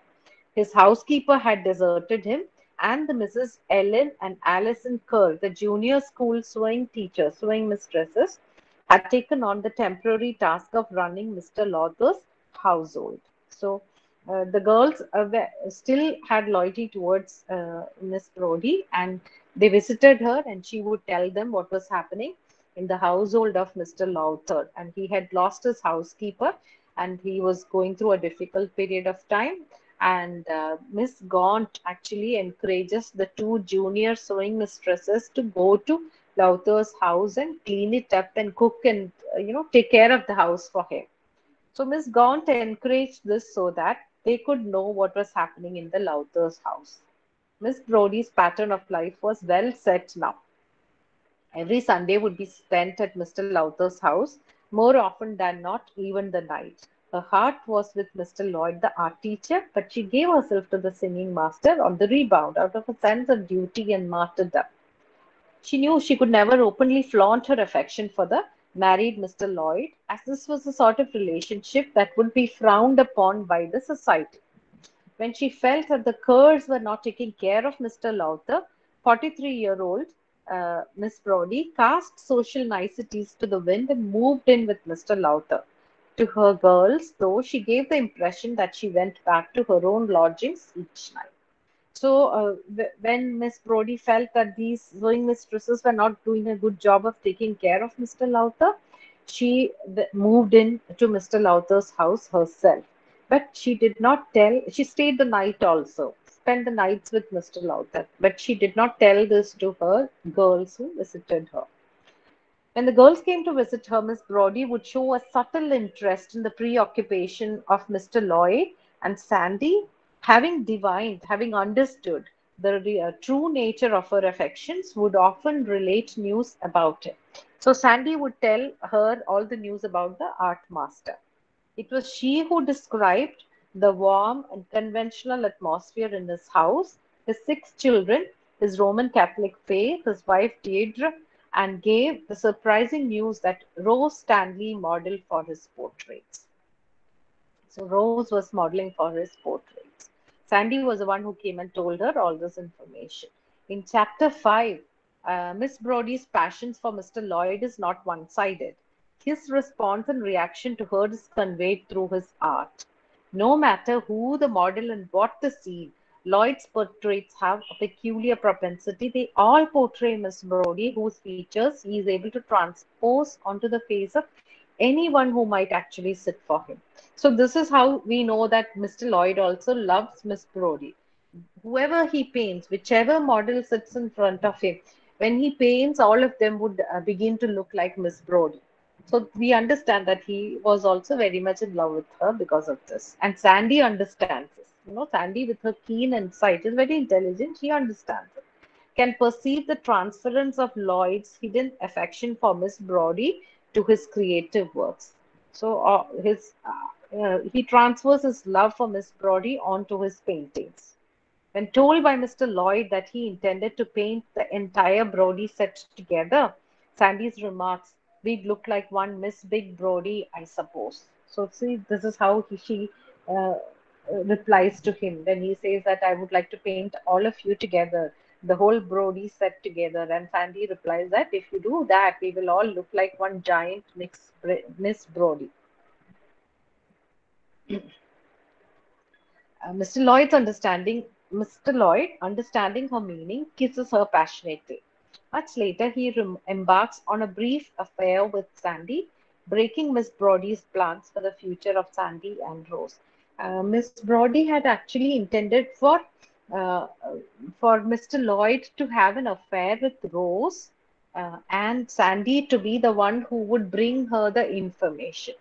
But that doesn't happen. Just the reverse of that happens. Mr. Lloyd has an affair, not with Rose, but with Sandy, and it becomes Rose who carries the information back to Miss Brodie.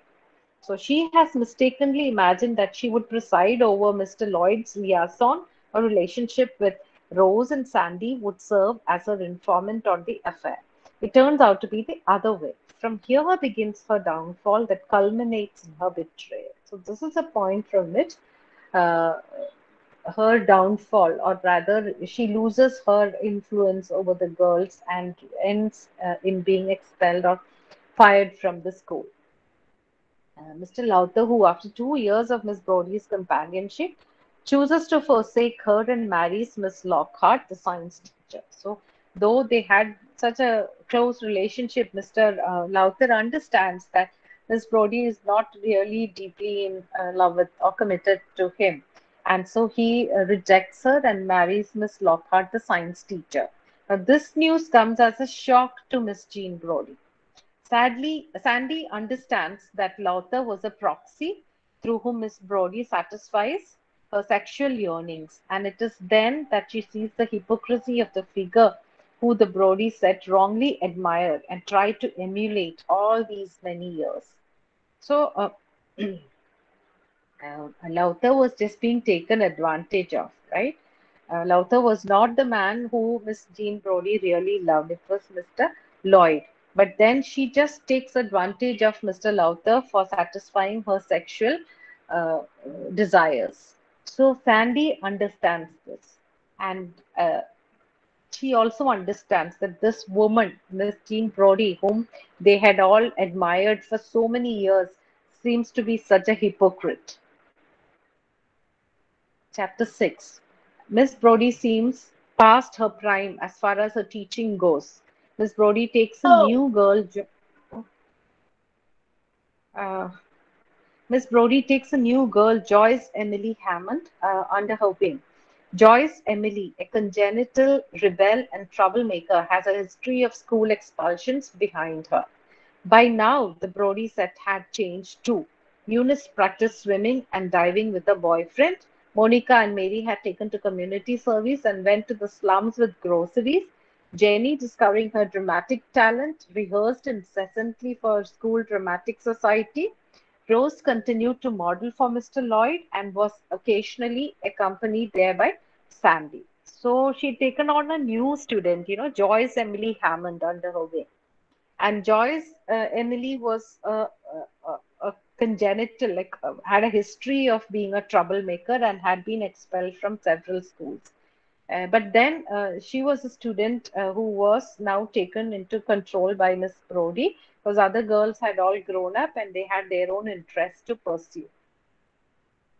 Before finishing school, Mary became a shorthand typist and Jenny joined a school of dramatics. The four others finished school and then went their different ways. Eunice began to learn modern languages but finally became a nurse. Monica took science, Sandy preferred psychology, and Rose, who was much sought after by boys, got married soon after. So this was the future of those girls in chapter 6. Sandy's interest in psychology had to do with the chief preoccupation of her life, the painter's mind of Teddy Lloyd and the scheming mind of Miss Broad.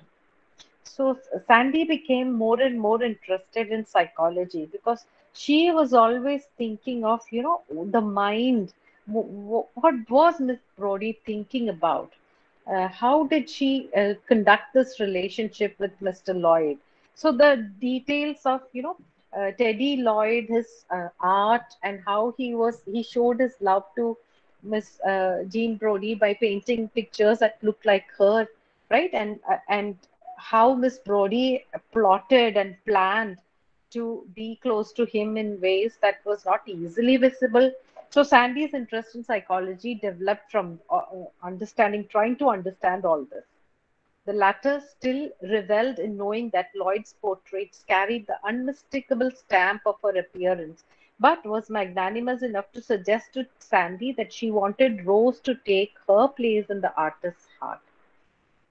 So she was Miss Brodie was still happy that no matter who is the model, when Mr. Lloyd paints, they all become images of Miss Jean Brodie. Nevertheless, she tells Sandy that I would like Rose to take my place. It was with shocked surprise that he learnt of the reversal of roles that she had envisaged for Sandy and Rose. It was Sandy who had become Lloyd's lover, and it was Rose who was her informant about it. Now, in her obsession to understand Lloyd's mind, Sandy had undertaken to understand his faith in Roman Catholicism. She extracted his religion as a pith from a husk. Her mind was as full of his religion as a night sky is full of things visible and invisible. So Sandy was attracted to that element of religion in this art teacher, the element of Roman Catholicism in this art teacher, and she just tried to, soak it up completely. The religion of the art teacher is what she soaked up completely, just as the night sky is full of visible and invisible things. She soaked up everything. Now she left the man. Later on, Sandy left the man, took his religion, and then became a nun in the course of time. So, what stayed with her of her relationship with Mr. Lloyd was the fact that she took the religion, became closer to the religion, and became a nun later on in life. Sandy learned from Miss Brodie that the latter regretted having inspired young Joyce Emily to go to Spain and join the Civil War on the side of General Franco. So Miss Brodie, in her usual way, had actually prompted the young Joyce Emily to go to Spain to join in the Civil War. But unfortunately, she met with an accident before she could reach that place on the train. She was in a terrible train in a tragedy, in an accident. She was killed, and uh, Sandy hears about this from Miss Brodie herself, and Sandy holds Miss Brodie responsible for the death of Joyce Emily to go to Spain. Sandy determined that Miss Brodie no longer deserved to continue teaching at Marcia Blake. She got down to the self-assigned task of having Miss Brodie dismissed from the school. Through Miss Mackay, the girl put her plan into action. Miss Brodie was forced to retire in 1939 on grounds that she had been teaching fascism. She rejected and isolated. Miss Brodie died just after the Second World War, never knowing with certainty the true identity of a betrayer. So it was Sandy, the last straw was the death of Emily, and Sandy conspires with Mackay, and the charge on Miss Brodie is that she had not been teaching the girls the required curriculum. Instead, she had been teaching the girls about fascism, which was a terrible charge, especially in those days. And that was how she was fired from the school. And to her death, she did not know which of the Brody set had actually given her up. Now, Sandy, later to become Sister Helena, analyzes Brodie's ultimate downfall as a consequence of a political ideology rather than as a punishment for her unconventional love life. So, though Jean Brodie herself thinks that it is her unconventional love life that made the girls betray her, we know that Sandy had betrayed her because of the political ideology, because of the way in which she seemed to favor fascism. Apart from Sandy, who understood and put a stop to the sinister machinations of Brodie, the rest of the Brodie set continued to admire their teacher much after her death. Though she admits that Miss Jane Brodie had been a main influence in her life, Sister Helena remarks that it's only possible to betray where loyalty is due. So it's only possible to betray. Uh, the word betray can be used only where there is loyalty, a sense of loyalty. And for Miss Jean Brodie, Sister Helena says, loyalty was due and justified only up to a point. Beyond that point, she was not deserving of the loyalty of the Brodie set. So that is why Sandy betrays her and gets her fired from the school. So that is how the novel is. Then we have to do some analysis of the novel.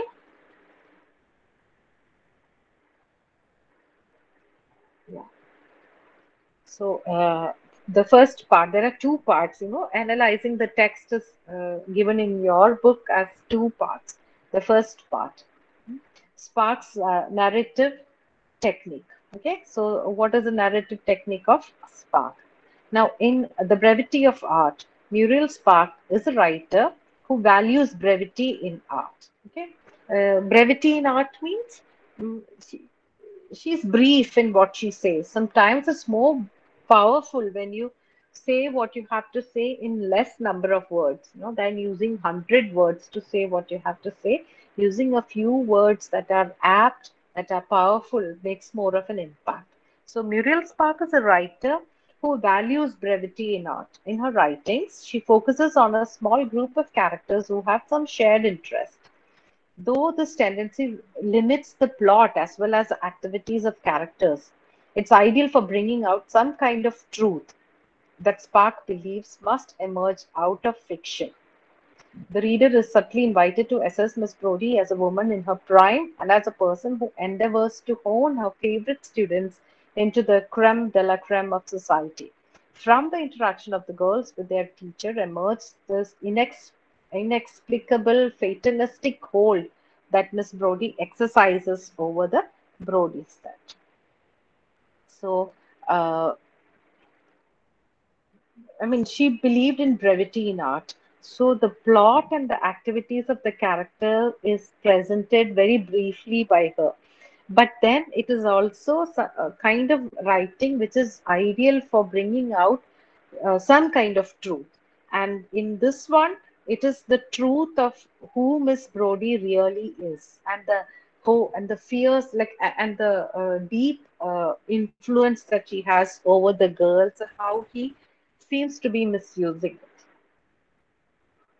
Now, another characteristic of the text is that it contains a narrative within a narrative.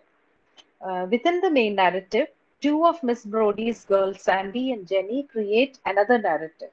Theirs is a fictional account of Miss Brodie's love life and is written in the style of Sir Walter Scott and R.L. Stevenson, whose works the girls have been reading.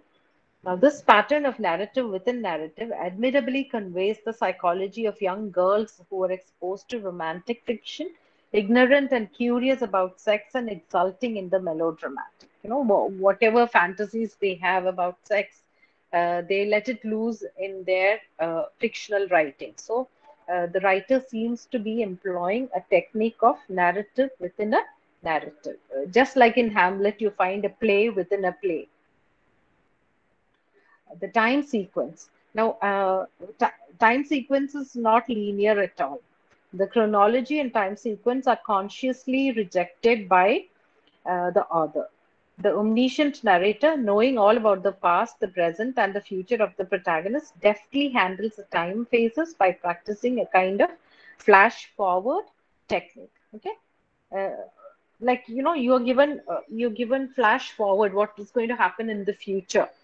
Flash forward technique is used. So the omniscient narrator seems to know everything about the characters and what will be happening to them and what has already happened to them.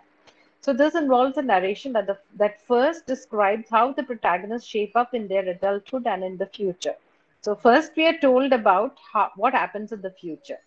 Spark often resorts to presenting insightful flashes that not only look forward to the future, flashing forward, but also help us in better comprehending the present in the novel. So, looking forward to the future and also understanding what is happening in the present. She presents these flashes, flashing forward into the future. The literary term for that is prolepsis, and flashing backwards is analepsis. Two terms you can learn it: prolepsis and analepsis. So she often employs prolepsis in her writing, that is flashing forward into a future point of time. The narrative is interspersed with many an account in which the present is understood more clearly through events that materialized in the future. So, to understand the present, we are also taken to the future and told about what happens in the future. Spark recounts the highly individualistic temperaments and tendencies of the Brody set in senior school. They wear their school hats in every manner but the proper one. An example that they've given here is how the girls wear their hats. They are supposed to wear their hat in a particular manner, but these girls, Brody's girls, they never wear it in the right manner. Each of the six has her own area of interest and possess individual qualities which are acknowledged later in life. Miss Brodie teaches them in an unconventional manner, walks in forbidden areas, talks about her life experiences, etc. So all of these go in shaping the mentalities of the girls and decides what they are going to do in future. The novel deals with the theme of nonconformity, specifically breaking away from the traditional methods of education. The denouement of the novel, denouement, where everything is resolved, can be understood through Sandy, who understands Miss Brodie's hold over the students and wants to free them from their teacher's sinister machinations. It is she who becomes Mr. Lloyd's lover and relegates the beautiful Rose to being a mere painter's model. Her betrayal of Miss Brodie is a vindication of her ability to assess situations and mete out justice. So Sandy is the only one who is able to understand the truth of Miss Jean Brodie, and she kind of reverses the roles, and she once she understands who Miss Jean Brodie really is and what she has been really doing, she turns the tables on her, and she is the one who metes out justice to her, who succeeds in getting her fired from school. The dull, clumsy, and incompetent Mary McGregor dies tragically in a hotel fire. The same girl who was running in the science laboratory, getting very scared when she saw the flames in the scientific experiment. So she dies tragically in a hotel fire as she can only run from one end of a smoky corridor to another. At school, Mary can only scream helplessly while the rest of the class completes an experiment with magnesium flares. Her terror, while others work, symbolically foreshadows her death.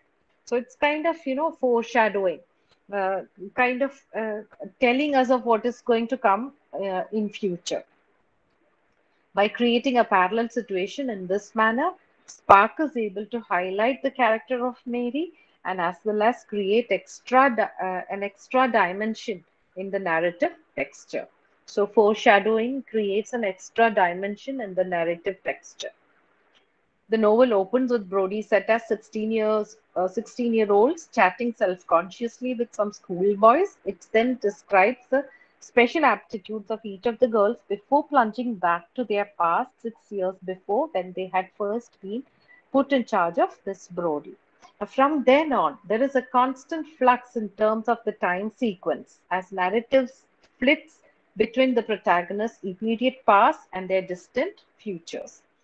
By first presenting the future and then interconnecting it to the past, Muriel Spark gives us a clearer picture of character and situation. So, like we discussed in the beginning, these novelists, the postmodernist novelists, they play around with time. And here also you find that time sequences, always in a flux, right? The time sequence and the narrative keeps shifting so that we get a clearer picture of what has happened in a particular situation and its repercussions, its impacts later on. Like most of Muriel Spark's works, this novel is written in the third person, focuses on views held by central figures Miss Brodie and Sandy. Through them, the author accentuates the contradictions and later uh, the conflicts that arise when both perceive differently the role that a teacher should and does play in the molding of pupils. Both represent different versions of similar experience and unresolved conflicts that result and gives the novel shades of the novo Roma, modern novel. This clash between the two divergent ideologies result in Sandy exposing Miss Brodie's fascistic tendencies to the headmistress. So that is about the uh, narrative side of the novel. Now the plot. The plot revolves around a small group of characters comprising of Miss Brodie, her special set of girls, uh,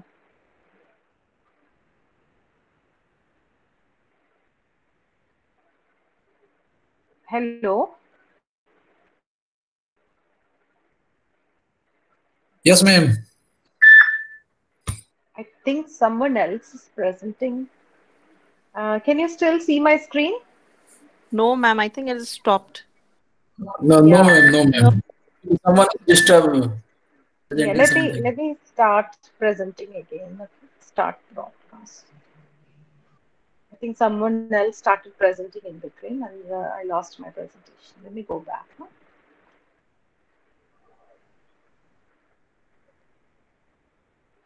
Yes. Can you see it now? Yes, ma'am. Yes, ma'am. Yes. Okay, going back to the Yes. slide here. Yes, ma'am. Now we were talking about the plot here. Okay, so the plot of this novel revolves around a small group of characters, which comprise Miss Brodie and her special set of six girls. Then there is Mr. Lloyd, the art master, Mr. Lowther, the singing master.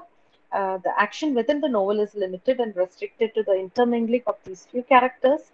The central thematic concern around which the action takes place has to do with the identification of fraud and humbug that Miss Brodie exercises. So that is the central theme, to find out, to understand, and react to the humbug, to the hypocrisy that is uh, practiced by Miss Brodie. It's a world of Marcia Blaine's school, which has one teacher, Miss Brodie, standing apart from the rest of the staff that Muriel Spark portrays. By constantly harping upon her undeclared war with Miss Mackay, the headmistress, over her unconventional methods of teaching, Miss Brodie wins the sympathy and unwavering loyalty of her girls. They look upon her as an unusual adult who delights in breaking conventions by describing to them her traumatic love life, her sensitivity to art and music, her defiance of social norms, her glorious dreams of molding their destinies in the future. She does, however, practice a measure of caution when she falls in love with Mr. Lloyd. Though seen being kissed by him, she never acknowledges the true nature of her feelings for him till as long as her girls are in school. In fact, to camouflage her feelings, she takes to living with Mr. Lowther and faces the ignominy of him jilting her and marrying Miss Lockhart, the science teacher. So, she though she has this deep love for Mr. Lloyd, she does not want to break the laws of society because he is already married, and so she enters into a relationship with Mr. Lowther, although later on she has to face this ignominy, this deep humiliation of being jilted by him, of being turned away by him. Jilted means not being reciprocated in terms of love, and him marrying the science teacher. Out of all her proteges, it is the ugly Sandy who's able to perceive hidden aspects of Miss Brodie's personality. So, of all the girls, it is Sandy who understands Miss Jodie's personality. And it is she who looks through Mr. Lloyd's portraits and identifies striking similarities in all of them. No matter who models, all his portraits end up in faces that bear a remarkable resemblance to Miss Brodie.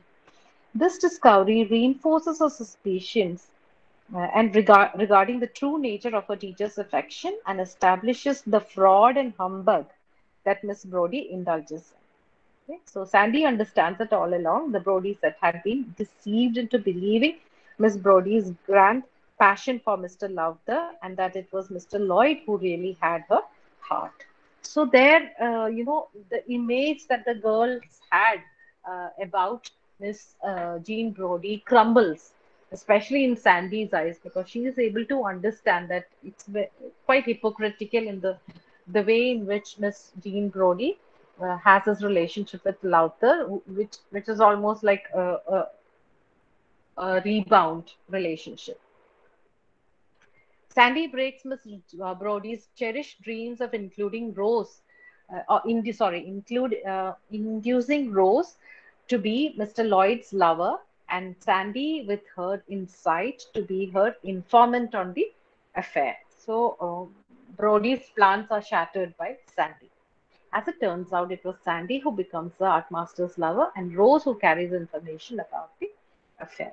And she begins to see Brodie in a negative light, as being one who equates herself with God and providence and views herself as a deity that presides over the lives of others.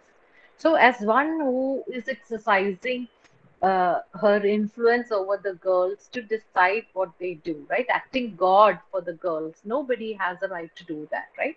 Nobody has a right to decide things for others. So Sandy begins to see Brodie in a different light, not as their protector or savior, but rather as the one who is making them behave like she wants them to behave, like acting like God. Miss Brodie had encouraged Emily to join in a ward, but the girl died in a train crash on the way to the battlefront.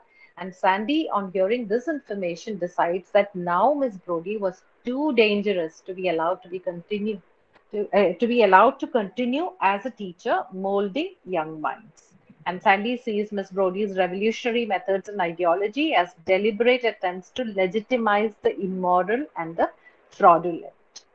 So she doesn't even teach the curriculum. She teaches them whatever she wants to. So Sandy is now having another look at whatever Miss Brodie has done, and she realizes this teacher is too dangerous to be allowed to continue teaching. Till the end of her life, Miss Brodie is left to ruminate about the identity of her betrayer, whom she realizes must be one of the Brodie set. She doesn't know who it is, that it is Sandy actually who does the deed. In the novel, it can be discerned in the tension between conventional doctrines and progressive methods of education. The resolution of the conflict emerges at the climax when a character's moral awakening helps him or her in evaluating the authenticity of the conflicting perspectives provided by the other characters. So this is how, the resolution in the conflict comes when, see, one of the characters' moral awakening, in this case, Sandy's awakening helps her in evaluating the situation, evaluating the authenticity of this conflicting perspective provided by the other characters. And she takes actions for that. That is how we get the resolution in this novel. The characterization. Now, as her early novels try to portray psychological and moral growth, Spark's characters are interiorized. This means that they are involved in a search for a self that accommodates both personal fulfillment and political or social claims. These characters are usually guided by personal obsessions that turn their lives into channels of self-righteous imagination and bring about their destruction. This is what happens to Miss Brodie also, right? She's so focused on her own thoughts and ideologies that it actually leads to her own destruction. Miss Brodie is one such character. See, an eccentric spinster and school teacher, she has made a fine art out of private judgment of character and specializes in organizing the lives of the Brodie set according to her own insight, which she has no right to do. She negates and scoffs at any inculcation of the team spirit, which in her eyes contravenes individual freedom. That is why she dislikes the girls joining the Girl Guides, right? She doesn't want any team spirit to come in because she feels that will uh, uh, prevent the girls from developing their own individual freedom. At the same time, she is not actually giving the girls their individual freedom. She is the one who decides how they act. So that is, the complexity in the character of Miss Jean Brodie. Now, this impression of her power is also carried by her pupils, who are unquestioning and uncritical and absorbing all that she says. She derives her power from two sources. One emanates from those parents who could be trusted not to lodge complaints about the more advanced and seditious aspects of her educational policy. So, the girls absorb everything that she says. They don't question her, they don't understand her until Sandy understands. And she gets her power from two sources. One, from the parents who never complain about her seditious, the divisive educational policy that she's practicing. The other was a personal equation that she shares with the girls themselves, with the Brody set, where their parents hesitated to take them. Miss Brodie was a willing escort. For example, taking the girls to poor suburbs of Edinburgh. By inviting them for meals and walks, Miss Brodie inculcated in the girls a sense of indebtedness which she used to her advantage and self-protection against the school authorities. Her manipulations regarding the future of especially two girls, Rose and Sandy, in order to make Rose Mr. Lloyd's lover, she identifies Rose's instinct would particularly appeal to the art master and tries to convince Sandy that she be the ideal informant on the Lloyd Rose liaison. So now you see very clearly how she is manipulating, her role as a manipulator, how she tries to build this relationship between Lloyd, the art teacher, and Rose, the student. I mean, for her, like, I mean, it is Sandy actually who ends up becoming the lover and thus seems to completely, topple or reverse the plans that Miss Jean Brodie had. Miss Brodie's relationship with Lowther also cannot stand the test of time because it starts on a note of deceit and fraud, as Mr. Lowther is only a smoke screen, like a smoke screen, like the octopus is sending out the smoke screen to protect themselves. Mr. Lowther was just a smoke screen to camouflage the real love that Miss Brodie felt for Mr. Lloyd, which was a forbidden passion. She keeps Mr. Lowther on tenterhooks, dangling him along, and then begins to treat him with indifference, believing all the while that she could marry him whenever she pleased.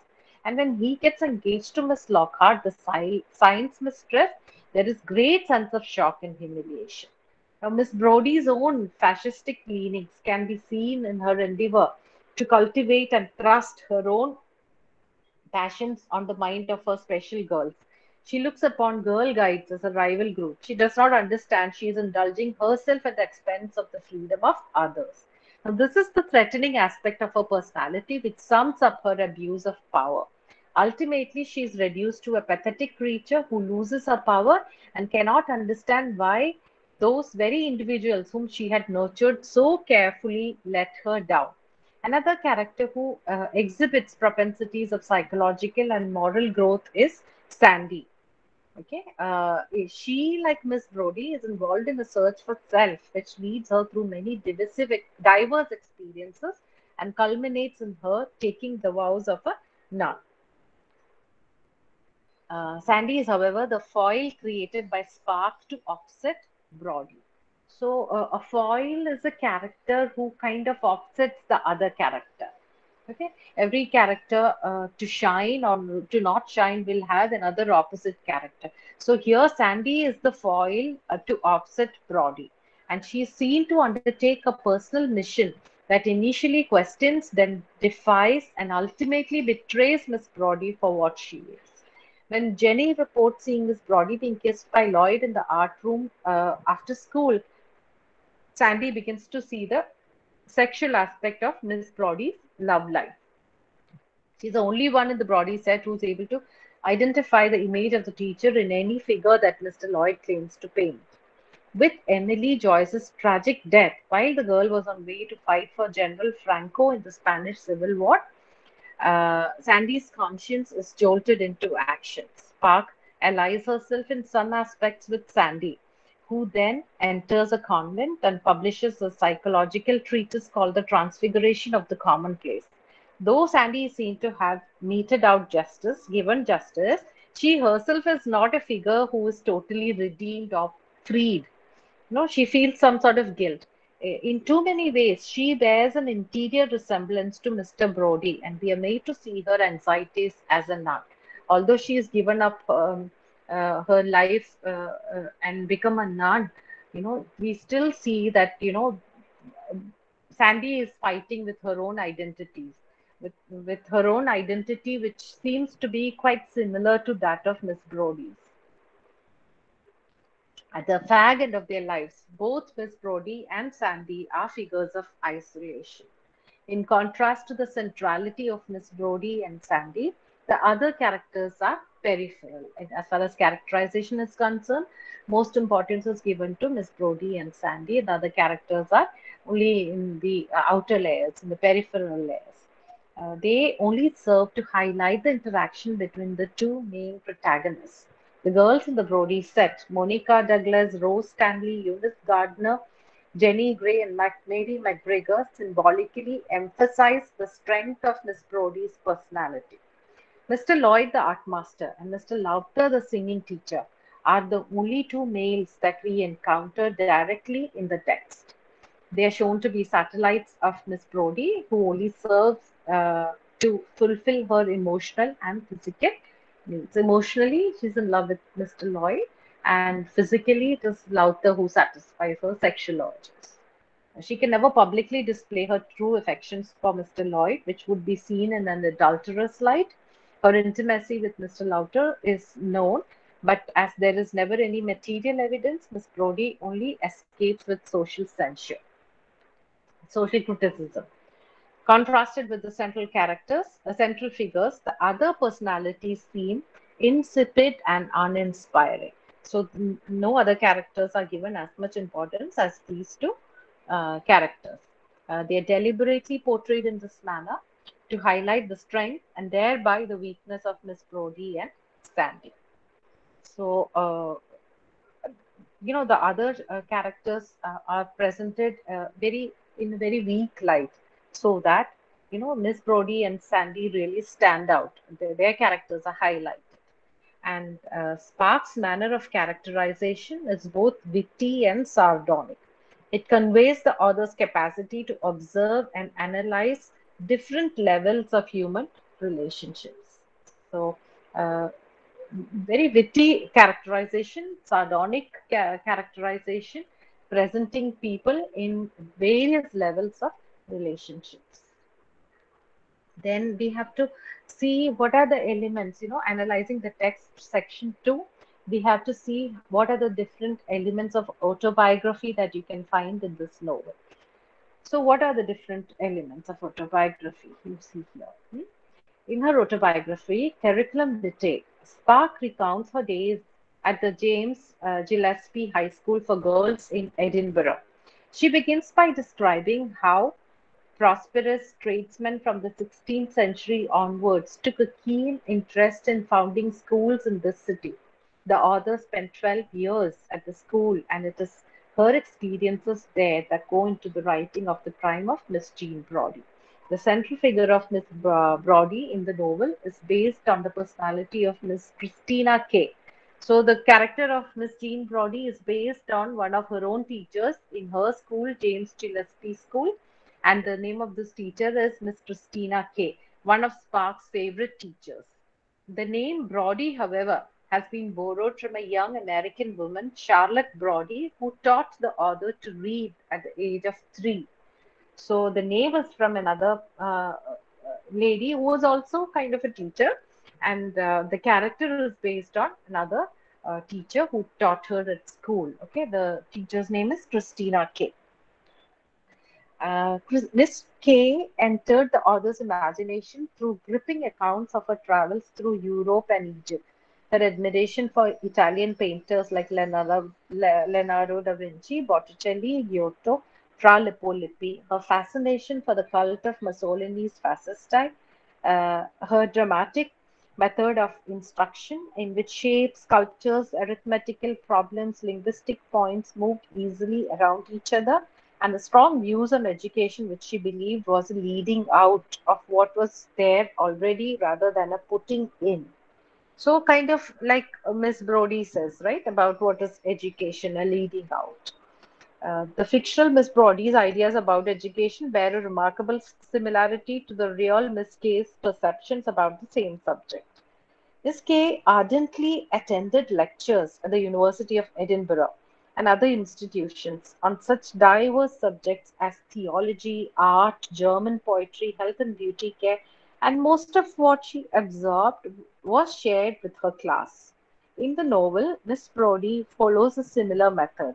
Miss Kay had a knack of gaining our entire sympathy, whatever her views, writes Spark in Curriculum Vitae. She's successfully able to transpose this ability onto Miss Brodie.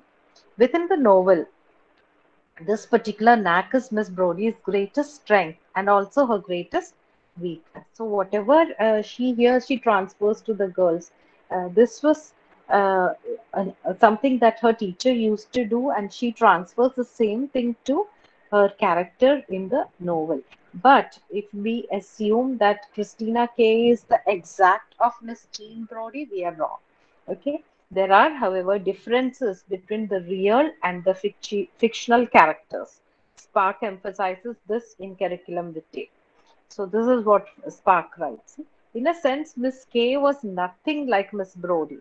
She was far, far above and beyond her Brodie counterpart.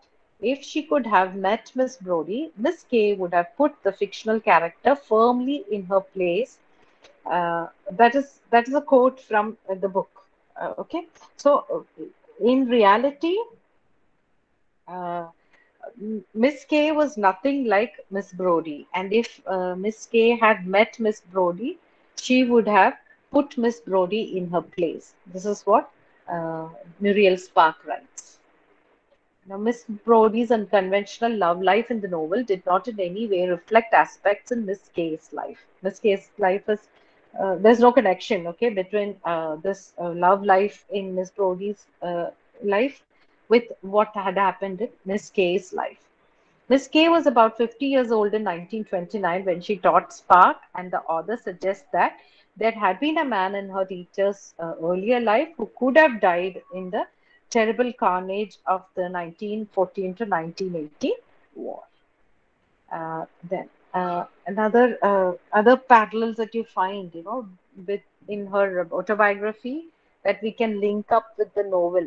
See, Mr. Wishart, Spark's singing master, and Mr. Gordon, the history master, serve as an inspiration and models for the creation of Mr. Lowther, Mr. Lowther's playing with Jenny's curls reflects a trait that he shared with Mr. Gordon, the history master, who indulged in similar practice in class by stroking young Spark's hair. The author's handsome art master, Arthur Cowlick, finds his fictional counterpart in Mr. Lloyd. Spark learned about the rudiments of sex through a brief friendship with Daphne Porter and the long-lasting one with Frances Midden. In the novel, it is the Sandy Jenny association that is reflected. That this thing is reflected. Edinburgh of 1930s is sketched with sensitivity. Miss Brodie takes her girls for walks in the town. The economic depression of the time is reflected in the slums of Old Town with its long lines of unemployed people waiting for their dole, then the rampant alcoholism, the violence, and the general air of poverty reflected in the unshod children, the shoeless children playing in the cold winds. More than any of the others, it is Sandy who sees and responds to these realities that lie outside the ambit of middle class existence, outside the scope of middle class existence. In Curriculum Vitae, Muriel Spark is able to recreate the atmosphere and the people she interacted with, especially those at James Gillespie High School for Girls. After reading her autobiography, we can say that much of the prime of Miss Jean Brodie is a fictional account of the teachers and friends of Spark's own childhood. Then the other topic here is perspectives on faith. So, what are the perspectives on faith that we should understand? Okay, politics faded from fiction written during and after the First World War. It was replaced by greater concentration on some religious and moral issues. The prime of Miss Jean Brodie touches upon both, and in Miss Brodie and Sandy are reflected the diverse threads of Christianity. These two characters, Miss Jean Brodie and Sandy, you can see diverse threads of religion reflected, diverse threads of Christianity actually reflected. The teacher's attitude is related to Calvinism, while the student's ideology is steeped in Roman Catholicism. So the two follow different kinds, different aspects of Christianity. Now, a little bit about Roman Catholicism. See, according to ancient tradition, Saint Peter, the chief apostle of Christ, founded the Christian church at Rome. The bishops of Rome since then have claimed for their office a direct succession from Saint Peter and have come to be called as popes. The Pope is the head of the Roman Catholic Church and he resides in Vatican City in Rome. Right? This much we all know. The church believes that in matters of faith and morals, the teachings of the church are infallible. This means that they are free from all possibility of error.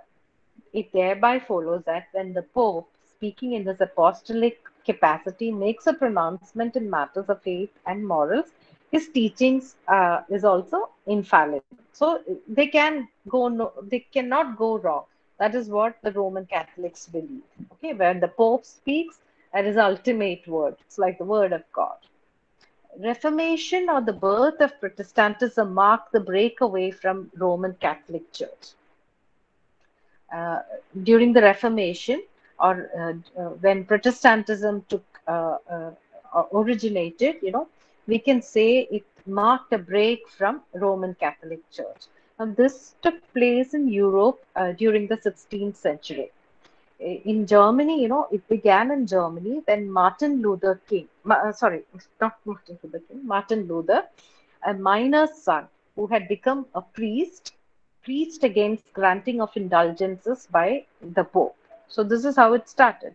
In Germany, Martin Luther, who was a miner's son, he became a priest and he preached against granting of indulgences by the Pope. Indulgences, like if somebody had committed a big crime and if they were rich enough, they could go buy an indulgence from the Rome. By giving money to church, they could buy an indulgence which would absolve them from whatever crime that they had committed. So Martin Luther preached against such indulgences. So indulgences are pardons given in exchange for money. He drew attention by nailing a protest to the church door at Wittenberg. He was condemned as a heretic and excommunicated by the church in Rome. So, naturally, if you go against the religion, right, they are excommunicated. Immediately, the Church of Rome excommunicated Martin Luther. Luther realized he could not reform the existing Catholic Church, and he formulated in the Augsburg Confession of 1530 the basis of a new doctrine that broke away from Roman Catholicism. So he formulated a new kind of religious practice which broke away from Roman Catholicism. Now in England, this is what happened in Germany. In England, the Reformation started when Henry VIII in 1534 threw off the authority of the Pope and declared himself the head of the church. Henry VIII, when he wanted to marry Anne Boleyn, Divorced right? wife He could not. married. Yeah, exactly. Yeah. So he could not marry her because the Church of Rome could not give him divorce, and so he just declared England free from the authority of the Pope, and he broke away, and that is how they were protesting against authority of the Pope, and that's how Protestantism was born in England. Uh, then he had six wives, Henry VIII, six wives, and all of them were killed by him, except for the sixth one. And she lived because she outlived him. He died before her. So in England, the Reformation started when Henry VIII in 1534 threw off the authority of the Pope and declared himself the head of the church. Now, the Reformation became firmly established in England during the reign of Elizabeth I. Now, John Calvin was a Swiss religious reformer who was greatly influenced by Luther's doctrines. One of the controversial aspects of his teaching was a code of simplicity and austerity, which he urged people to follow in both everyday life and church ritual. So, Calvinism denies the individual free will and sees all events as predestined or predetermined. So, someone who really supported Martin Luther's doctrines, was the Swiss religious reformer called John Calvin. And in his religious doctrines, he believed that, all the events are predetermined or predestined, and individual will does not have much role to play in it. So this is what forms the basis of Calvinistic thought. And John Knox, a Scottish reformer and preacher, furthered this Calvinistic form of Protestantism. His triumph was achieved in 1560 when, by the Treaty of Edinburgh, papal authority was abolished in Scotland and replaced by Calvinistic confession of faith drawn up by Knox and his colleagues. So Miss Brodie's religious leanings are distinctly Calvinistic, whereas Sandy's is Roman Catholic. So there is her disapproval of Church of Rome, which she considers to be the church of superstition, believes that only people who did not think for themselves were Roman Catholics. As a thinking individual, she distances herself from Roman Catholic Church and becomes, as Sandy says, the God of Calvin, who sees the beginning and the end. So she denies individualistic will to people who are her supporters or people who follow her, people who listen to her, just like the Calvinistic God. That is what Sandy says. Imbued with the sense of omnipotence, she sets about ordering her own life and also that of others. So that is how this Calvinistic ideology is what actually makes her think that she can take control of the lives of the girls who are loyal to her. Miss Brodie's attitudes to education. By the way, we must not forget that Muriel Spark herself had converted to Roman Catholicism, and she felt that she could write better after her conversion. So keep that in mind too. Miss Brodie's attitudes to education are also related to Calvinism. She's like Calvin's God, holding sway over Brodie's set, expecting each of them to fulfill her expectations at each step of their lives. She then seeks to assure them of an academic salvation by promising to turn them into the creme de la creme among their peers if only they would follow her advice in letter and spirit. So denying them their individual freedom, kind of predetermined or deterministic. She sets about planning and organizing their futures for them. It's Sandy who breaks her plans. So Sandy is the one who understands this and breaks the set pattern. Miss Brodie lives by personal insight and experience rather than by any theory and doctrine that and Spark suggests that the Catholic Church was a suitable channel for normalizing her.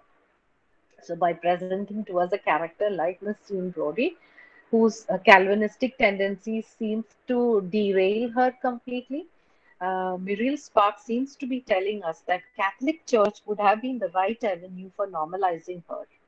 When Sandy perceives the devastating effect of Miss Brodie's imposition of personal ideology and enthusiasm, she understands the suffocating potential of her teacher. So she is the one who realizes, how much uh, Miss Jean Brodie's Calvinistic tendencies was curtailing the free flight of the girls and their, individualistic ideas.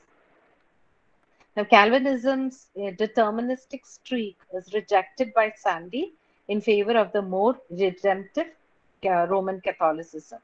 Redemptive in the sense that which grants them freedom, more freedom, either through confession or penance. She visualizes Miss Brodie as a Calvinistic presence designing and determining the future of innocent minds and vows to put a stop to it. And she achieves this end but at the cost of personal guilt that flays her constantly. That is why, she has unresolved uh, feelings of guilt within her to the end, to the last part, because she thinks that, she may have betrayed her teacher.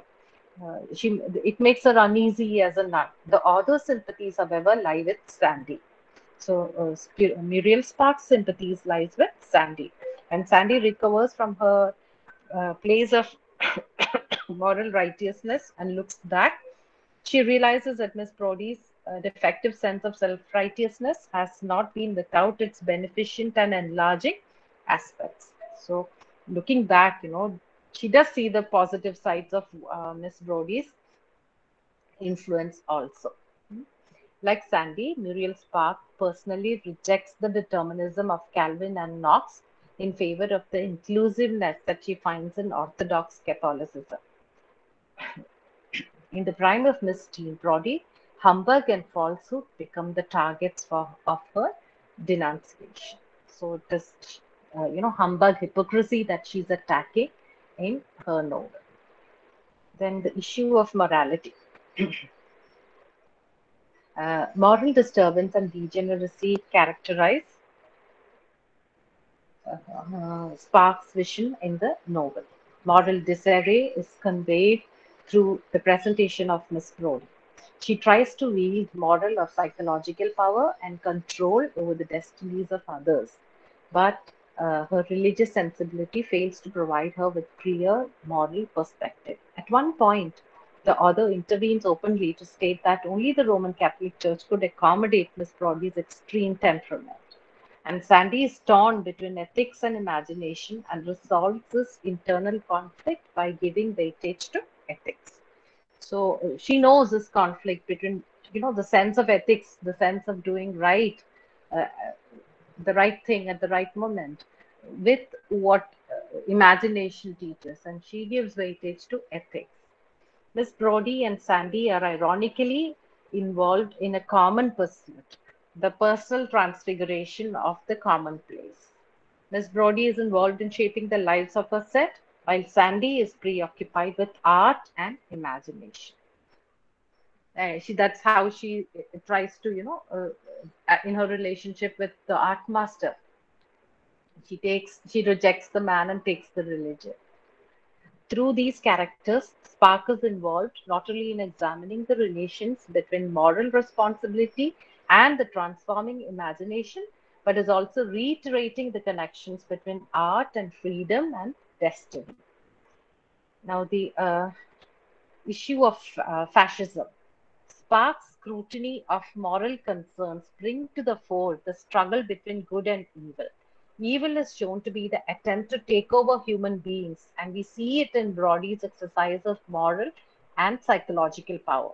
Sandy's imaginative way of thinking makes her perceive that the Brody set was Miss Brody's fascist tie, all knit together for her need. So she understands, uh, the evil in this concept, of all the girls acting to the will of Miss Brody. She is able to understand why Miss Brody disapproves of the girl guides, who she imagines are a threat to her hold over the Brody set. And Miss Brodie's concept of education is ostensibly a leading out of what is already there in the pupil's soul. But she dominates the girls rather than responding to their innate gifts. This is the fault of Miss Jean Brodie, dominating the girls, manipulating them, making them obey her will. That is the fault that Sandy sees. That is a humbug that Spark is denunciating. She believes in enriching the lives of her students, but paradoxically is resentful of their forming an attachment with their other mistresses in school. This possessive attitude, along with her scorn for girls opting for the modern side rather than the classical and senior school, show her in a negative light. So she doesn't like the girls to become close to other teachers, and she wants the girls to like the very subjects that she favors, like the classic side rather than the modern side. And like Adolf Hitler's Minister of Propaganda, Goebbels, Miss Brodie fires the imagination rather than the intellect. So, as a teacher, she fires the imagination, which is more opinion based rather than the intellect, which would be more fact based. Her admiration for figures like Mussolini and Hitler further supplement her image as an ideologue of fascism, as a supporter of fascism. The defeat of fascism and Miss Brodie go together, placing the prime of Miss Jean Brodie within the historical space that it seeks to portray. All around the world, fascism is looked down upon, and so the defeat of Miss Jean Brodie is actually placing the novel within the historical context that it's seeking to portray. I hope that much is clear to you. Now we have to go to the last section here, that is just a brief history of the novels. The novel that is 1960 and after. Okay, so this is the last chapter in your book. I'll just briefly go through this part also. I know it's been a long time, but let's just try to read this part so that when you go back to your book, it will become easy for you. The novel in the 1960s. So, the fast changing socio-political, economic, and cultural scenario during the 60s led to a consequential decade of remarkable literary achievements. With the intensification of the Cold War between two major superpowers, America and Soviet Union, Russia first sending man into space, Americans landing on the moon, the rising nuclear threat, the Vietnam War, the broadening of the Black Power and the women's movement, the phase of reality and history was completely changed, irrevocably altered. The breaking down of traditional concepts of ethics and morality, linear time, book based culture made way for a new mode of life. As a result, there emerged the culture of rock music, psychedelic colors, of radical theater, alternative press, liberal sex, and offbeat social, cultural, and political behavior. All these gradually acquired a new prominence.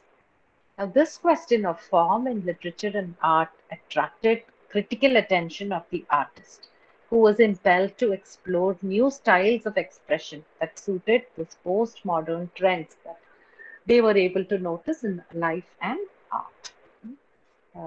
And as far as language is concerned, see the philosophy of structuralism and deconstruction.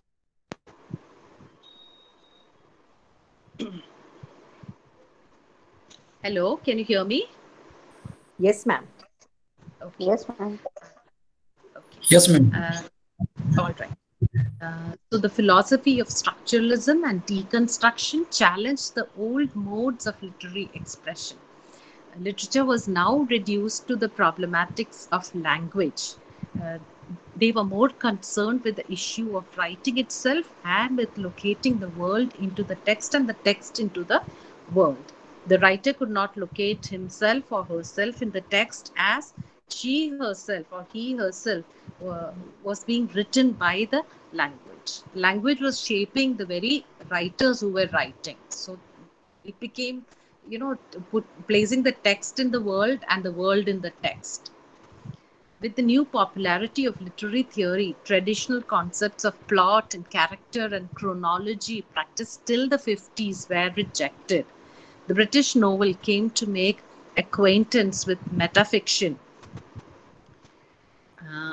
that involved the intermingling of style, form, and tradition, the interaction between literature and other subjects, and the new focus on the problematics of language.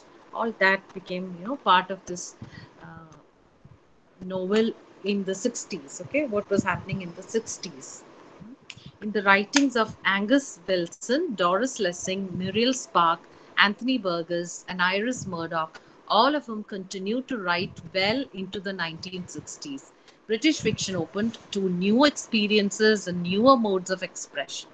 Doris Lessing's A Golden Notebook, John Fowles' A French Lieutenant's Woman. By the way, lieutenant if it is British pronunciation, lieutenant if it is American, Lieutenant, yeah. largely represents the British novel of the 1960s. The portrait of the woman, painted as the central character, broaches the issues of self and discourse and the intermixing of historical and personal, political and aesthetic codes. And John Fowles established himself with this short novel, The Collector, in 1963, but made his real mark with the French Lieutenant's Women. They stand at the intersection of the novel and the anti-novel and herald a new generation of writers announcing the arrival of experimental fiction. Now, prominent among those who took such writings are Christina Brooke Rose, Anne Quinn, John Berger, Eva Figs, Paul Scott, Angela Carter, Alan Sheridan. Another version of the postmodernist trend is to be found in the anti-novels of B.S. Johnson. He intersperses his text with typographical play, blank pages, comic interruptions. See, these were things that was happening in the new trend. They were experimenting. The writers were experimenting with form and style and presentation. So, typography. The way in which the letters were arranged on the pages, there were even blank pages, comic interruptions happening. All of these were part and parcel of the new stylistic experimentations that were happening. His novels, Albert Angelo, The Unfortunate, thrive on chaos and disorder as they make bold experiments in form. A different view of modern British fiction emerges in the social novels of Angus Wilson. So, social novels by people like Angus Wilson, who brings in the subaltern images, breaking the provincial framework of the British novel. The downtrodden, the view from the downtrodden perspective, subaltern images. Iris Murdoch, her novels are more artistic, realistic, and highly evocative. They're concerned with ideas and ideals and are reminiscent of the novels of manners, of romance, fantasy, and historical roles. So, Iris Murdoch's novels, more fantasy related and historical modes are there. Sparks co-religionist, another converted Roman Catholic like Anthony Burgess, who came upon the scene rather confidently with The Clockwork Orange, The Wanting Seed, continued writing fables of the future in a satiric way. The British novel had by now taken several new directions. Wilson unfolds perfected realism, Murdoch refined the art of characterization, Spark made her mark in plot construction, and Anthony Burgess showed ways to handle language. Then going on, Margaret Drabble, Melvyn Bragg, Julian Mitchell, John Berger are some of the novelists still working in the realistic mode. Their writings show how deep the roots of realism have gone in the British fiction. Their postmodernist tendencies are reflected in their resorting to experimentation and fantasy. The spirit of apocalyptic fantasy gets its expression in Angela Carter's Shadow Dance, a surreal work, The Magic Toy Shop, in 1967. Now, this was in the 60s. Now, what about the novel in the 70s? See, British fiction in the 70s lost its vitality. It's not as virile and the 60s as in the 60s, nor as ebullient, nor as energetic as in the 80s. Both stylistically and historically, it is a sagging period when contrasted with the swinging 60s. 60s were called the swinging 60s. So, in comparison with the 60s, the 70s was not as energetic. This is also the time when the novel in English rather than the British novel came to make its mark. So, it's not British novel anymore. It becomes a novel in English. Why? See, writers from Commonwealth countries gained prominence. So it was not only the British man who was writing, the British man or woman who was writing. It was also people who spoke English, people who used English from the Commonwealth countries. They were also writing in English. So it became writings in English, novel in English rather than British novel. The founding of the Booker Prize in 1969 introduced a spirit of competition in the literary scene, and literature became a marketplace commodity. Then the novelist V.S. Naipaul, Trinidadian, from Trinidad. His part documentary and part fictional venture in a free state, written in 1971, represents a multicultural scenario encompassing the US, Britain, and Africa. Other novelists who distinguish themselves come from diverse backgrounds. There is South African writer Nadine Gordimer, Indian novelist Ruth Brower Jabwala's Heat and Dust, Paul Scott Staying On, which won the Booker Prize and brought forth yet another view of imperialism and multicultural reality. So this was the time when more voices of writers writing in English came to the forefront. The fiction of the 70s returned to fictions of identity, where empire is created afresh. J.G. Farrell's The Siege of Krishnapur deals with the Indian Mutiny of 1887, while his other novel, The Singapore Grip, deals with the Japanese invasion of Malaya. Now, Paul Scott's Raj Quartet consists of 4 novels: The Jewel in the Crown, The Day of the Scorpion, The Tower of Silence, and A Division of the Spoils. The Jewel in the Crown was televised, on Doordarshan, I think, way back in the 80s. I don't know whether anyone of you. DD. Yeah, so way back in the 80s, it was televised on national television. Then during the 1980s and 1990s, the novel of the post-colonial experience became more prominent. Remarkable novels in this respect are Ruth Brower Jabwala's Heat and Dust, Anita Desai's Clear Light of Day, Salman Rushdie's Midnight Children. Both of these novels, Clear Light of Day and Midnight Children, are part of this MEG 7 that you have to, though I think it's an optional paper, Indian writing. Vikram Seth's A Suitable Boy. More recently, Arundhati Roy's The God of Small Things. Then another view of history may be found in the novelist's perception of the European Cold War. Le Carre's The Naive and the Sentimental Lover, Tinker Tailor's Soldier Spy, The Honourable Schoolboy consider the important questions of the British establishment and its identity. Another shade of writing in the 1970s may be seen in Margaret Drabble's The Needle's Eye, where she takes up the question of moral decay. Ace Byatt's A Virgin in the Garden is a clear improvement on her previous works, in which she undertakes the ambitious project of writing a multi-layered novel. Now, discovering new modes of perception came to be the most engaging concern of the new novelist. Maureen Duffy and Angela Carter are some of the prominent writers who explored the feminist perspective and took recourse to magic realism. Uh, elements of magic happening as though it's perfectly natural to happen. The kind of things that you would find in Gabriel Garcia's novels, even Salman Rushdie. Then Beryl Bainbridge is another important writer in this regard.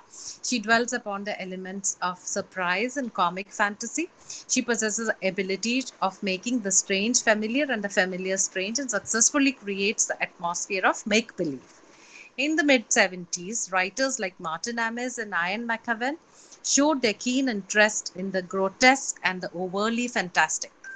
Martin Amis in the Rachel Papers, and McEwan in his collection of short stories First Love, Last Rites, show their talent in handling these themes, themes of grotesque and overly fantastic.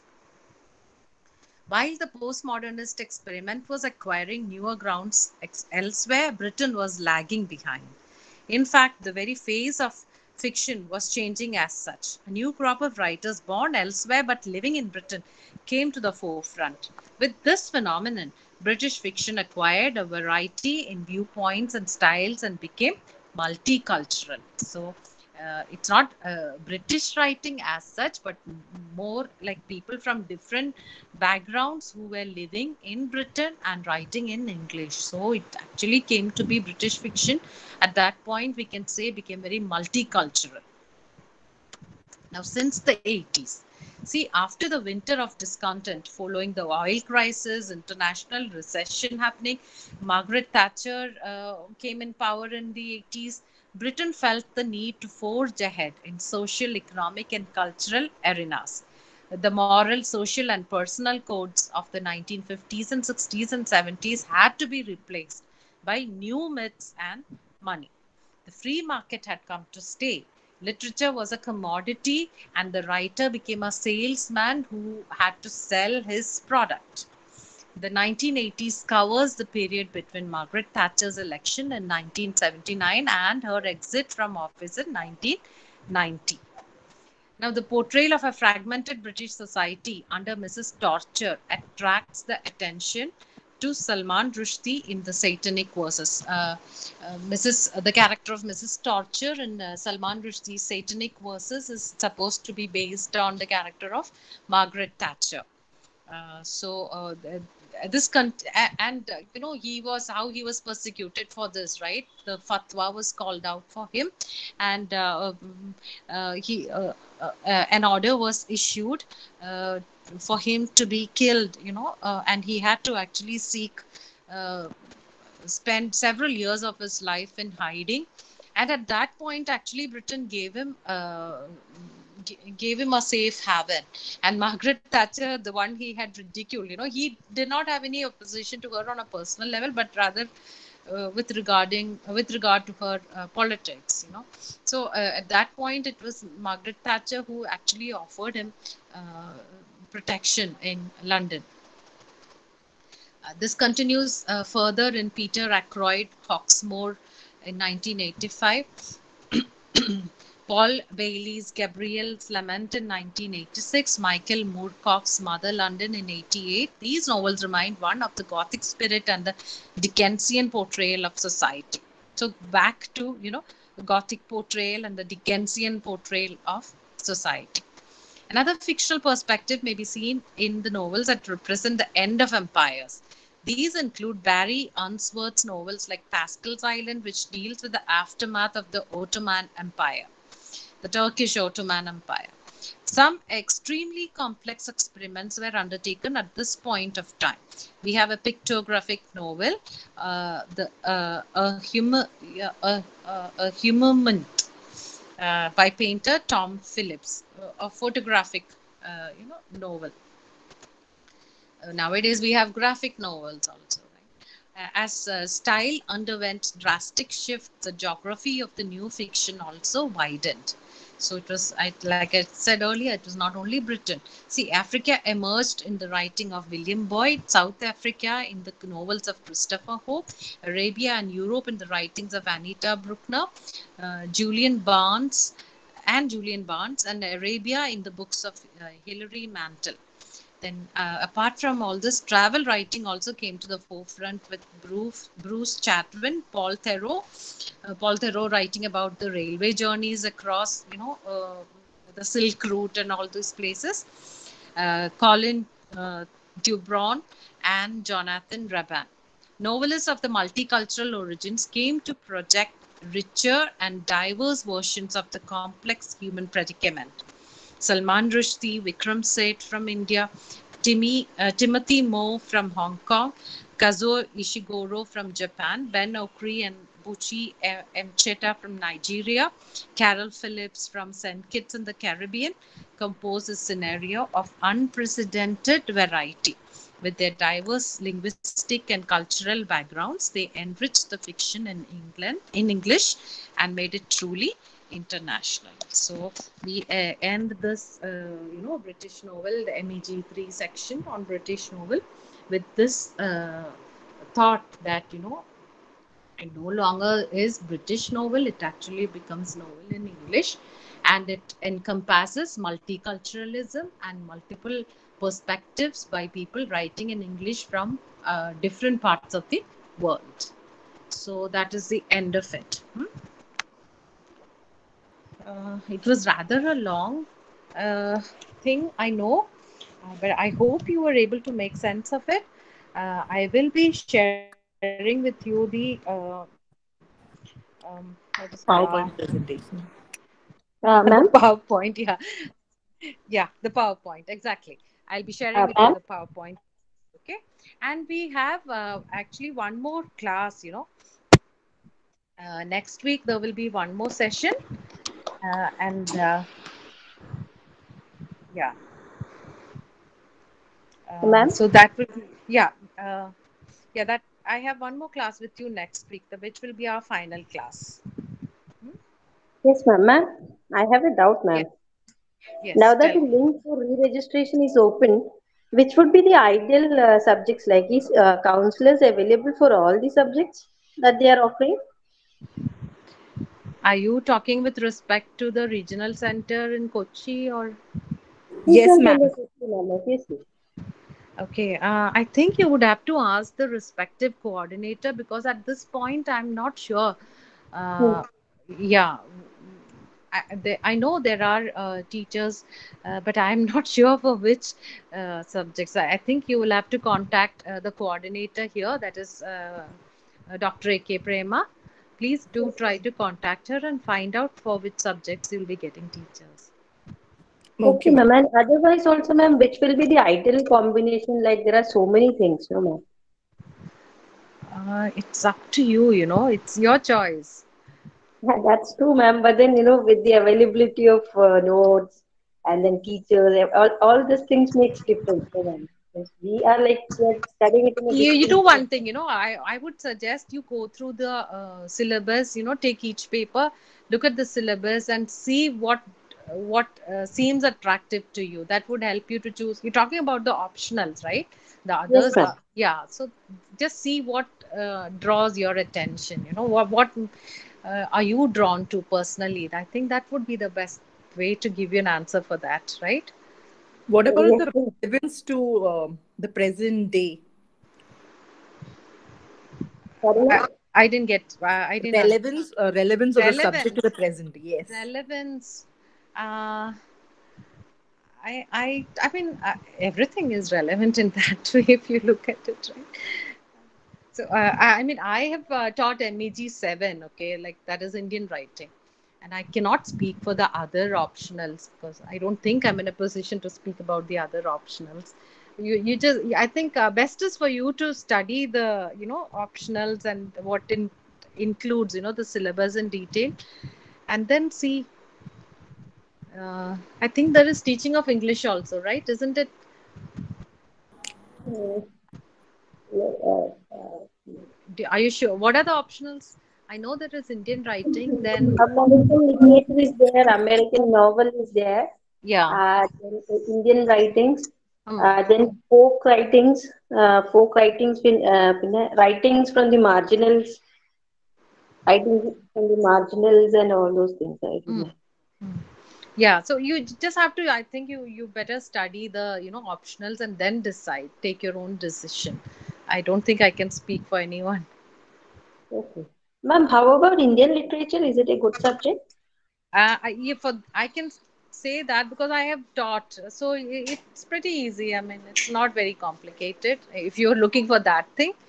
Yeah, and we can connect to it also. Like as Indians, I think we can easily connect with it also. Okay, ma'am. Yes. All right. Thank you, ma'am. So shall I wind up now? Yes, ma'am. Thank you very much. You're welcome. Thank you. Has been a very long session. Okay, Mary, no problem. Yeah, it's been a very long session, isn't it? 1 hour overdue. So I think there are people here who want to. I see the in call messages and I see that there are people who want to join the WhatsApp link. Please do share, okay? The others, I think you could share it. Alita Joyson has asked. So please send her the link, someone. Hmm? Okay, Is ma'am. there anything else that here I need to talk about? Oh, someone has asked how many classes are over. Anton Joseph. This was a ninth session, Anton Joseph, if you are still in the class. And I will have one more session with you coming week. And with that, we'll be ending our sessions. Okay. Hello, Can you hear me? ma'am. Yes, Ma'am. ma'am. Yeah. So we'll have one more session coming week. Alita, that was for I was telling your classmates to include you in the WhatsApp group. Okay. Okay, ma'am. Ma'am. Hello, Yes, Alita. ma'am. I have only received two classes. This class You're and only the previous class. okay. Why did that happen? I received the message for the class 10 April on April 30th, and I just joined the class on May 1st. Okay, you have missed a lot of classes. You can ask your classmates' help, and I'm sure once you know things are organized, I'm sure the video classes would be uploaded, so you can listen to these classes, the classes that you have missed. Okay, ma'am. Thank you. Thank you, Right. ma'am. Okay. Okay, Alita. All Ma'am, right then, everyone. are the Yes, videos going to be uploaded in the site? that's what I have been informed. Okay. Like you, I'm also waiting. Okay, okay. Thank you very much, ma'am. Okay. All right then. Bye bye, Have a everyone. nice See you have a nice next week. day. Thank you, ma'am. Bye. Bye, everyone.